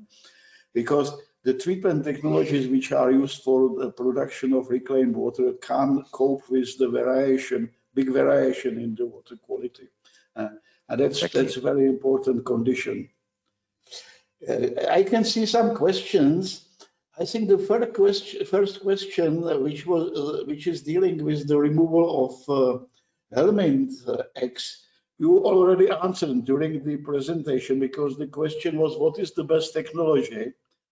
And you showed some low pressure membranes, for example, as a very reliable technology for the helminth X removal. If you want to add something. Membrane filtration, of course, is a very reliable technology for helminth egg removal, but since helminth eggs well, have diameters or have a size from 10 micrometers or more, I guess, even sand filtration and microsieves, if you choose the right mesh size, provide a very efficient means for the mechanical removal of helminth eggs. Then I have one question which is more terminological than technical. If you can explain why you included the UV disinfection among the electromagnetic methods, because the questions, the author of the question considered that the use of magnetic waves is something different than the use of the UV light. But finally, you show the principle how the UV acts, and the main answer to this question is that this is the UV light is very high energy irradiation, and this high energy of this light is vibrating the bonds between these nucleic acids, and this is why they are broken. So this is the energy input from the UV light. Yes. And one more question from the same author, Ekaterina Markelova, ask you, what is your opinion on disinfection by cavitation or inductance or some application of electromagnetic field? Oh, actually, I don't have any experience in terms of these applications, so I'm sorry that I can't answer that. Okay, thank you. Maybe one more comment to the UV disinfection, as you pointed, and I would like to stress it also once again, that the UV disinfection is acting at one moment now. And if we have some system which is containing also distribution and storage of the reclaimed water, then we have to think about some additional disinfection. And that's why the European regulation brings this very important concept of the point of compliance between the producer and the final user. And everybody is responsible to the point or after the point. And especially after this point of compliance, they should use some disinfection on the net. And for this purpose, I would say that this is the use of peroxo acids seems to be very promising, because they are not producing any harmful chlorinating byproducts. Yes, you're right. Or even application of, again, chlorine, because chlorine has a residual effect. If you add it with as low as possible doses, you may also reduce the production of disinfection byproducts. But you are perfectly right. If you think about storage of reclaimed water prior to application, or if you have to store it for a certain time, in many cases, or most cases, you can't do it without the further disinfection stage. I think there's a very similar story to the drinking water distribution systems, because we have also the chlorination on the net and the accumulation towers, etc. So it's even though the drinking water plant is equipped with some high tech like ozonation, there should be chlorination on the net. Okay, not always, so, but but sometimes it's necessary. Yes. We can return to some more questions if they come to your presentation in the final question and answer session. And now it's time to proceed to our final presentation, which will be given by Professor José Saldanha Matos, my good friend from Portugal. He is currently the professor at the University of Lisbon at the Department of Civil Engineering, Architecture and Georesources of the School of Engineering. He has been president of Portuguese Water Association for many years. He was also president of the European Water Association, and currently he is the president of the Portuguese Water Partnership. He has many years of experience in projects in water supply, wastewater collection and treatment, and now also water reuse. And we can switch to your presentation. So, José, the floor is open for your very interesting presentation, and please, you can start. Okay, thank you very much, dear Giri Warner, dear Caroline, dear colleagues of the webinar, dear participants. At first, I would like to thank the organization for the invitation, and of course, congratulate the choice of this theme. Opportunities and challenges for wastewater reuse, it's really a hot topic. And I have to confess that I have too much slides for just 15 minutes. I have 26 slides, so I will skip some of the slides, but the information will be there and can be, after the webinar, this information, this PowerPoint presentation can be shared with some additional information that overcomes that I will present now. So I will speak about reuse at the city scale, the Lisbon wastewater reuse master plan. There are a master plan for wastewater reuse covering all over Lisbon, and some of the works are in place and are operating. I will speak a little bit about the potential consumptions, the design criteria, the proposed solutions and phasing, the hydraulic modeling, the investment estimate, and afterwards a little bit about the works in place. And finally, these final considerations. As you know, Portugal is a Mediterranean country. It means that although the average rainfall is higher, for example, 900 millimeters is more than United Kingdom, for example, and for other regions of Europe, but there are regions in Portugal, like in Alentejo, in the south, principally, where it just rained the average of 400 millimeters.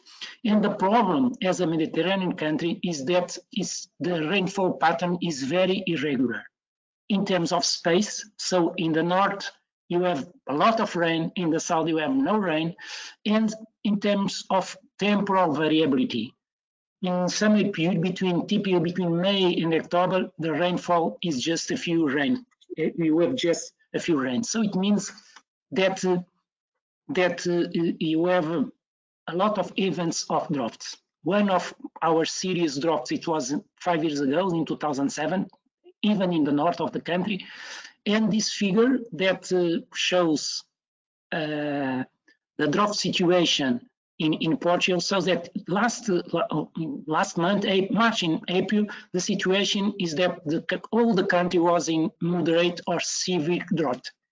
And droughts are one of the main driving force for wastewater reuse. It means that there are in Portugal currently a lot of initiatives in terms of wastewater reuse. The strategic plan for water reuse of the Lisbon city, so for all the Lisbon city, was developed some years ago for the utility that manages the bulk wastewater in system, and after for the Lisbon municipality. The population of Lisbon is around 500,000, but of course you have touristic population. You have a lot of people coming from Lisbon for services. It means that typically each day is more than 1 million. And the main objective of this master plan is to develop studies in order to fulfill the requirements of the city in terms of urban cleaning, so it means of road washing and so on, and irrigations of the parts of the city. So it means that in the city of Lisbon nowadays you have a lot of parks. So you have a lot of hundreds of hectares of gardens, and of course you have a lot of roads.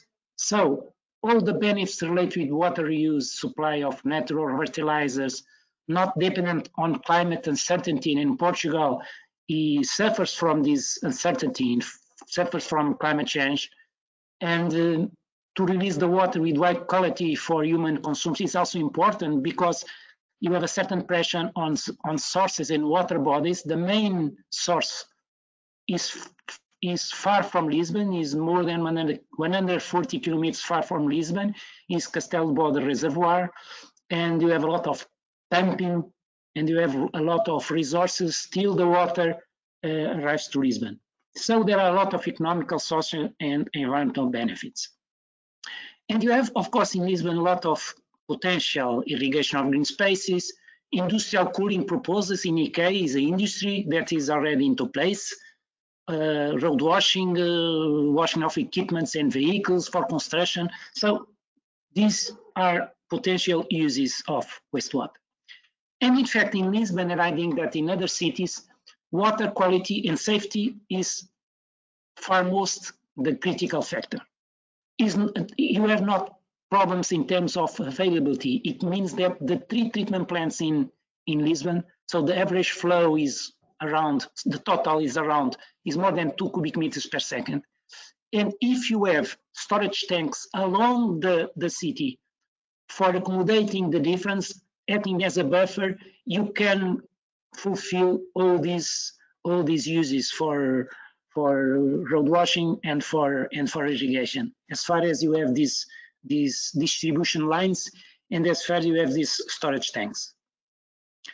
Of course, then for developing the master plan, you have taken into account the regulation, the EU regulation about water reuse, of course, of 2020, and you have also taken into account a Portuguese regulation. Of course, then when the Portuguese regulation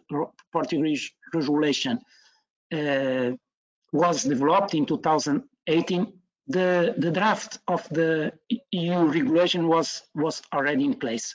So we follow the same approach, the fit for purpose, the multi-barrier approach, the risk evaluation and management plan, all these requirements, all this information, and issue and production license or permits. But this Portuguese adaptation includes not just irrigation for agriculture, but includes requirements for other uses, not just for agriculture, and includes issuing permits not just for use, but also for use and not just for production. So, and you are applying that. And this is one of the 3 treatment plants of Lisbon. This is the major treatment plant. You can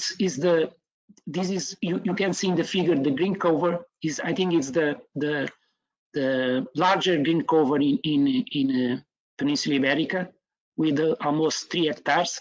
Of course, all this green cover is irrigated with wastewater, with treated wastewater. But the treated wastewater of our country is also used in other places.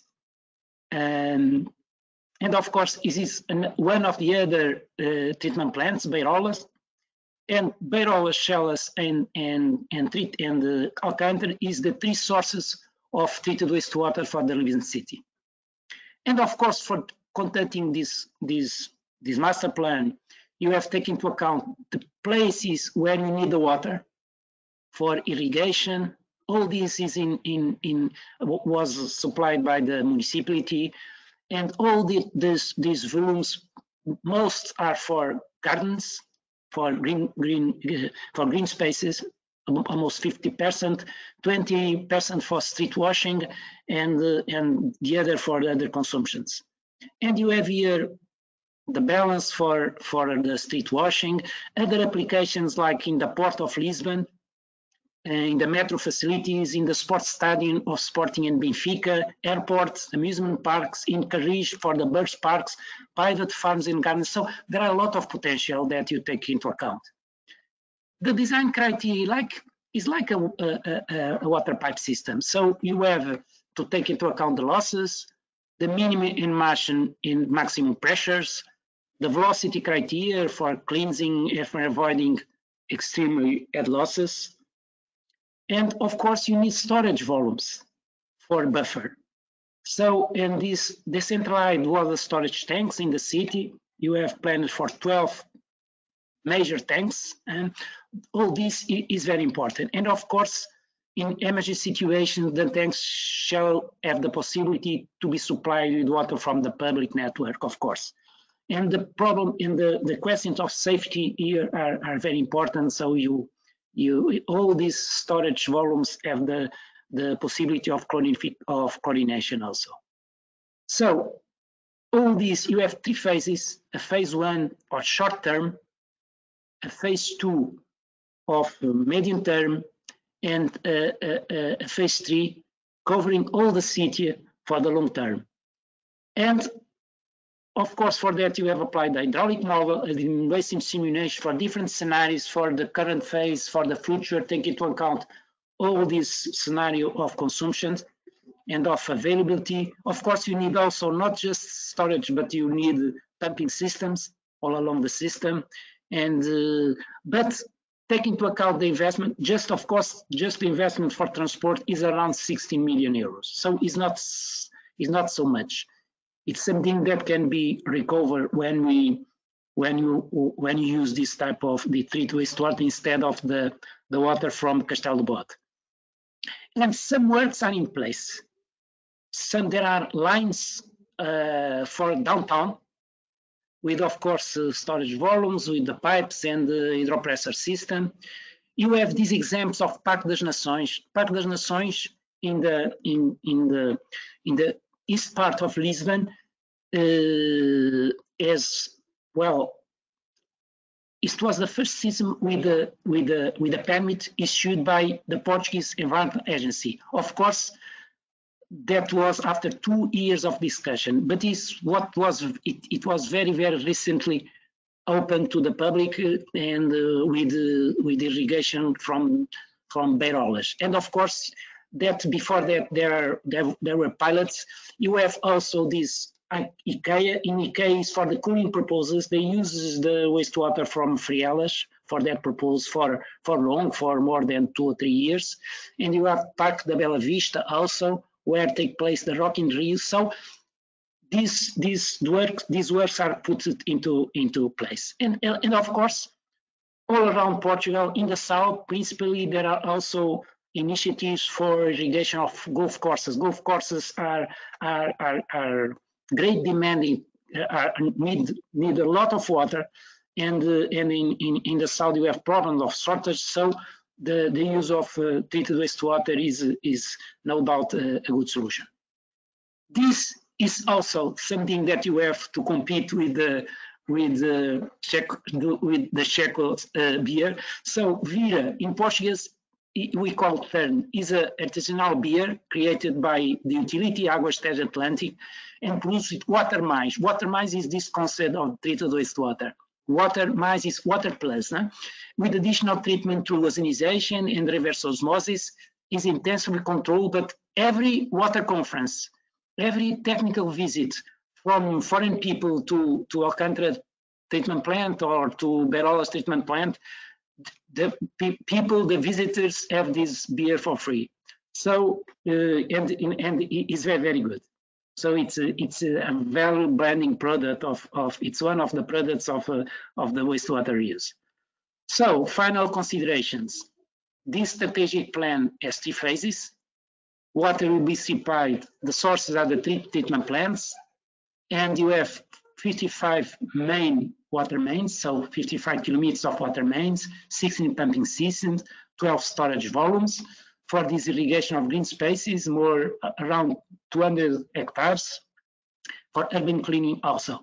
So I think that this alternative water source is making Lisbon city more sustainable in respect to water, more resilient, better adapt to climate change scenarios. And I think that in other cities of Europe, this is also occurring.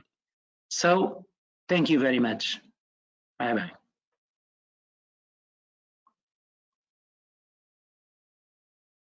Thank you.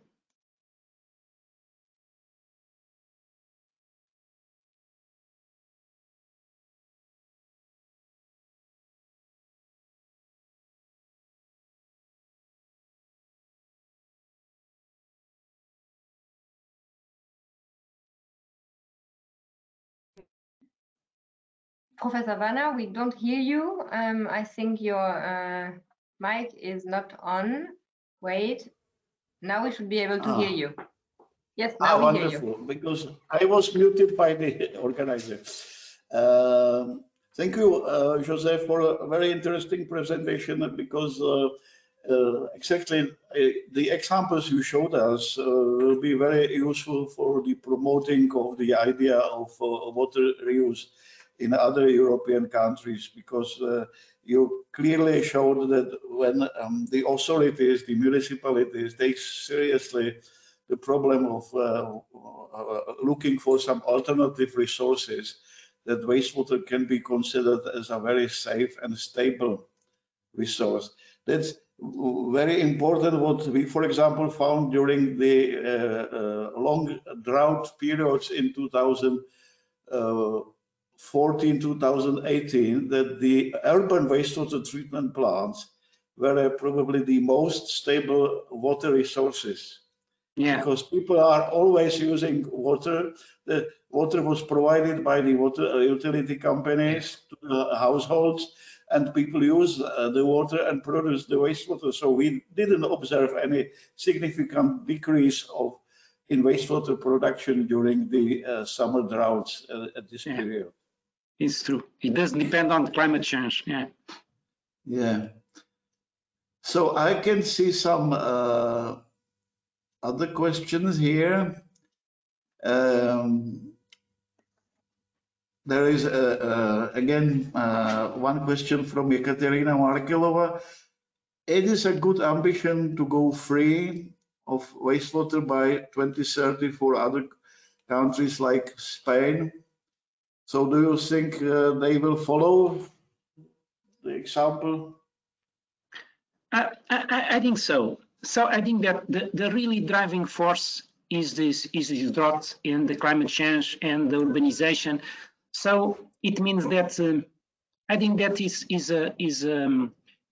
a tendency that doesn't occur just only in Europe, but even in Asia, in America, in Africa. As far as you have problems of water shortage, wastewater reuse will be a solution. Yeah. And even when you have not commonly water shortage, it's important to give resilience to the city. So it's important that the city has alternative sources. And one of these sources, one of the cheapest sources, is the wastewater reuse. But of course that you need to control should be safe. And in the example I've told you, it was 2 years of discussion between the health authorities and between the environmental agency and between the utility before issuing the license.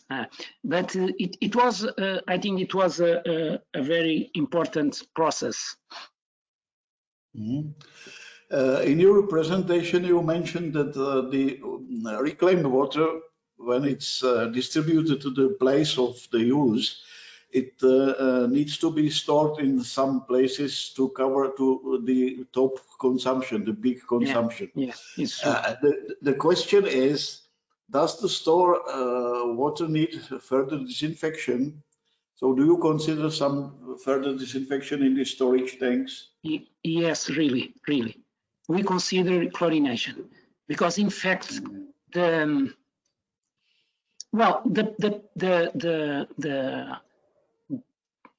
volumes of the storage tank are not so great, but should ensure at least between 6 and 10 hours of storage. So it means that you need to ensure this. You need safety. So it means that you need really chlorination in these points, and these are planned. I agree. We have a very similar experience from the demonstration units we are operating at the wastewater treatment plant of Prague, where we are testing different types of disinfection, like the combination of different membranes and UV, etc. But once you get a perfect product with almost zero bacteria, after 2 hours of storage, you will find it. Because first, it's very difficult to keep the water absolutely in airtight conditions. So it's a contamination coming from the air. And then the other factor could be, it was mentioned by Jens, that some of bacteria which are very illuminated by the UV light can recombine the DNA after some time. So there are 2 sources of bacteria. Yeah. And you have the travel times in the rising mains also. So it means that you have travel time, and also you have the time in the tank. So you definitely need some chlorination, some disinfection step at the end. Yeah.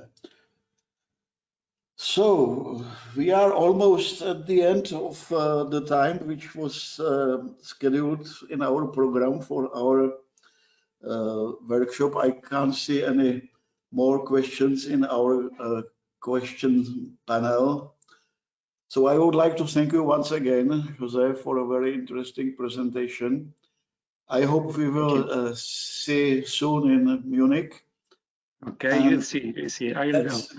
Gives me another opportunity to invite again our participants, or the participants of our today's workshop, to Munich for the IFAT exhibition, trade fair, for the discussion with the people present there, but also European Water Association will hold in cooperation with IFAT the traditional water symposium.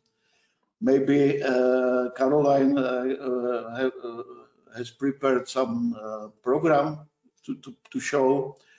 I wanted just to invite you because this water symposium will be dealing with many hot topics of the current water management in Europe, also including the circularity, but not only in water, but also in sludge. Because during the workshop there was one question dealing with the sludge. We didn't include the sludge on the topic of the workshop today, but the sludge reuse is one of the big issues which is also covered by the symposium in Munich. So I think I can give you the word back to Henef, and you can conclude the workshop. Yes. Well, thank you. Thank you, everyone. Thank you to all the speakers. But we didn't have any more questions. We answered everyone, so it's great. But I want to thank everyone for being here today, for giving us insight and information. If the participants still have questions, please send them my way or to the speakers directly, and we'll be happy to answer them. But I think it was a very successful event. We learned a lot. So thank you, everyone, for being here. If anyone wants to add anything, please feel free. Well, then I thank everyone. Don't forget, you can book your ticket for IFAT by using the code EWA. We'll be there, so come see us. We'll be at the entrance of Pole West. Like Professor Vanna said, we have the symposium, which will take place from the 1st and 2nd of June. We have amazing speakers coming from all over the world, so you have to join us. We also have on the 31st of May the EWA Innovation Workshop on surveillance of SARS-CoV-2 and its variant in wastewater, which is also a hot topic in the moment. So we all hope to see you there. You can follow us on social media, where you can get all the information about our events, our members' events, anything you need to know. You can find everything on our website, also all the links, every event we do, what we do with our members. So please check that out. And you can also sign up to our newsletter, which is sent every 2 months with also great content and information directly from Brussels, from our members. So feel free to sign up. When you leave the webinar, you will be asked to give a quick feedback, and we'll be very grateful if you could take the time to answer a few questions, so it will help us get better for next time. And I really hope that everyone had a nice time today. I wish everyone a nice evening or morning, depending where you are, because we have people from everywhere. So thanks again, everyone, and I hope that we will see you in Munich. Okay. So goodbye. Bye, everyone. Thank you very much. Bye, everybody. Bye. Bye.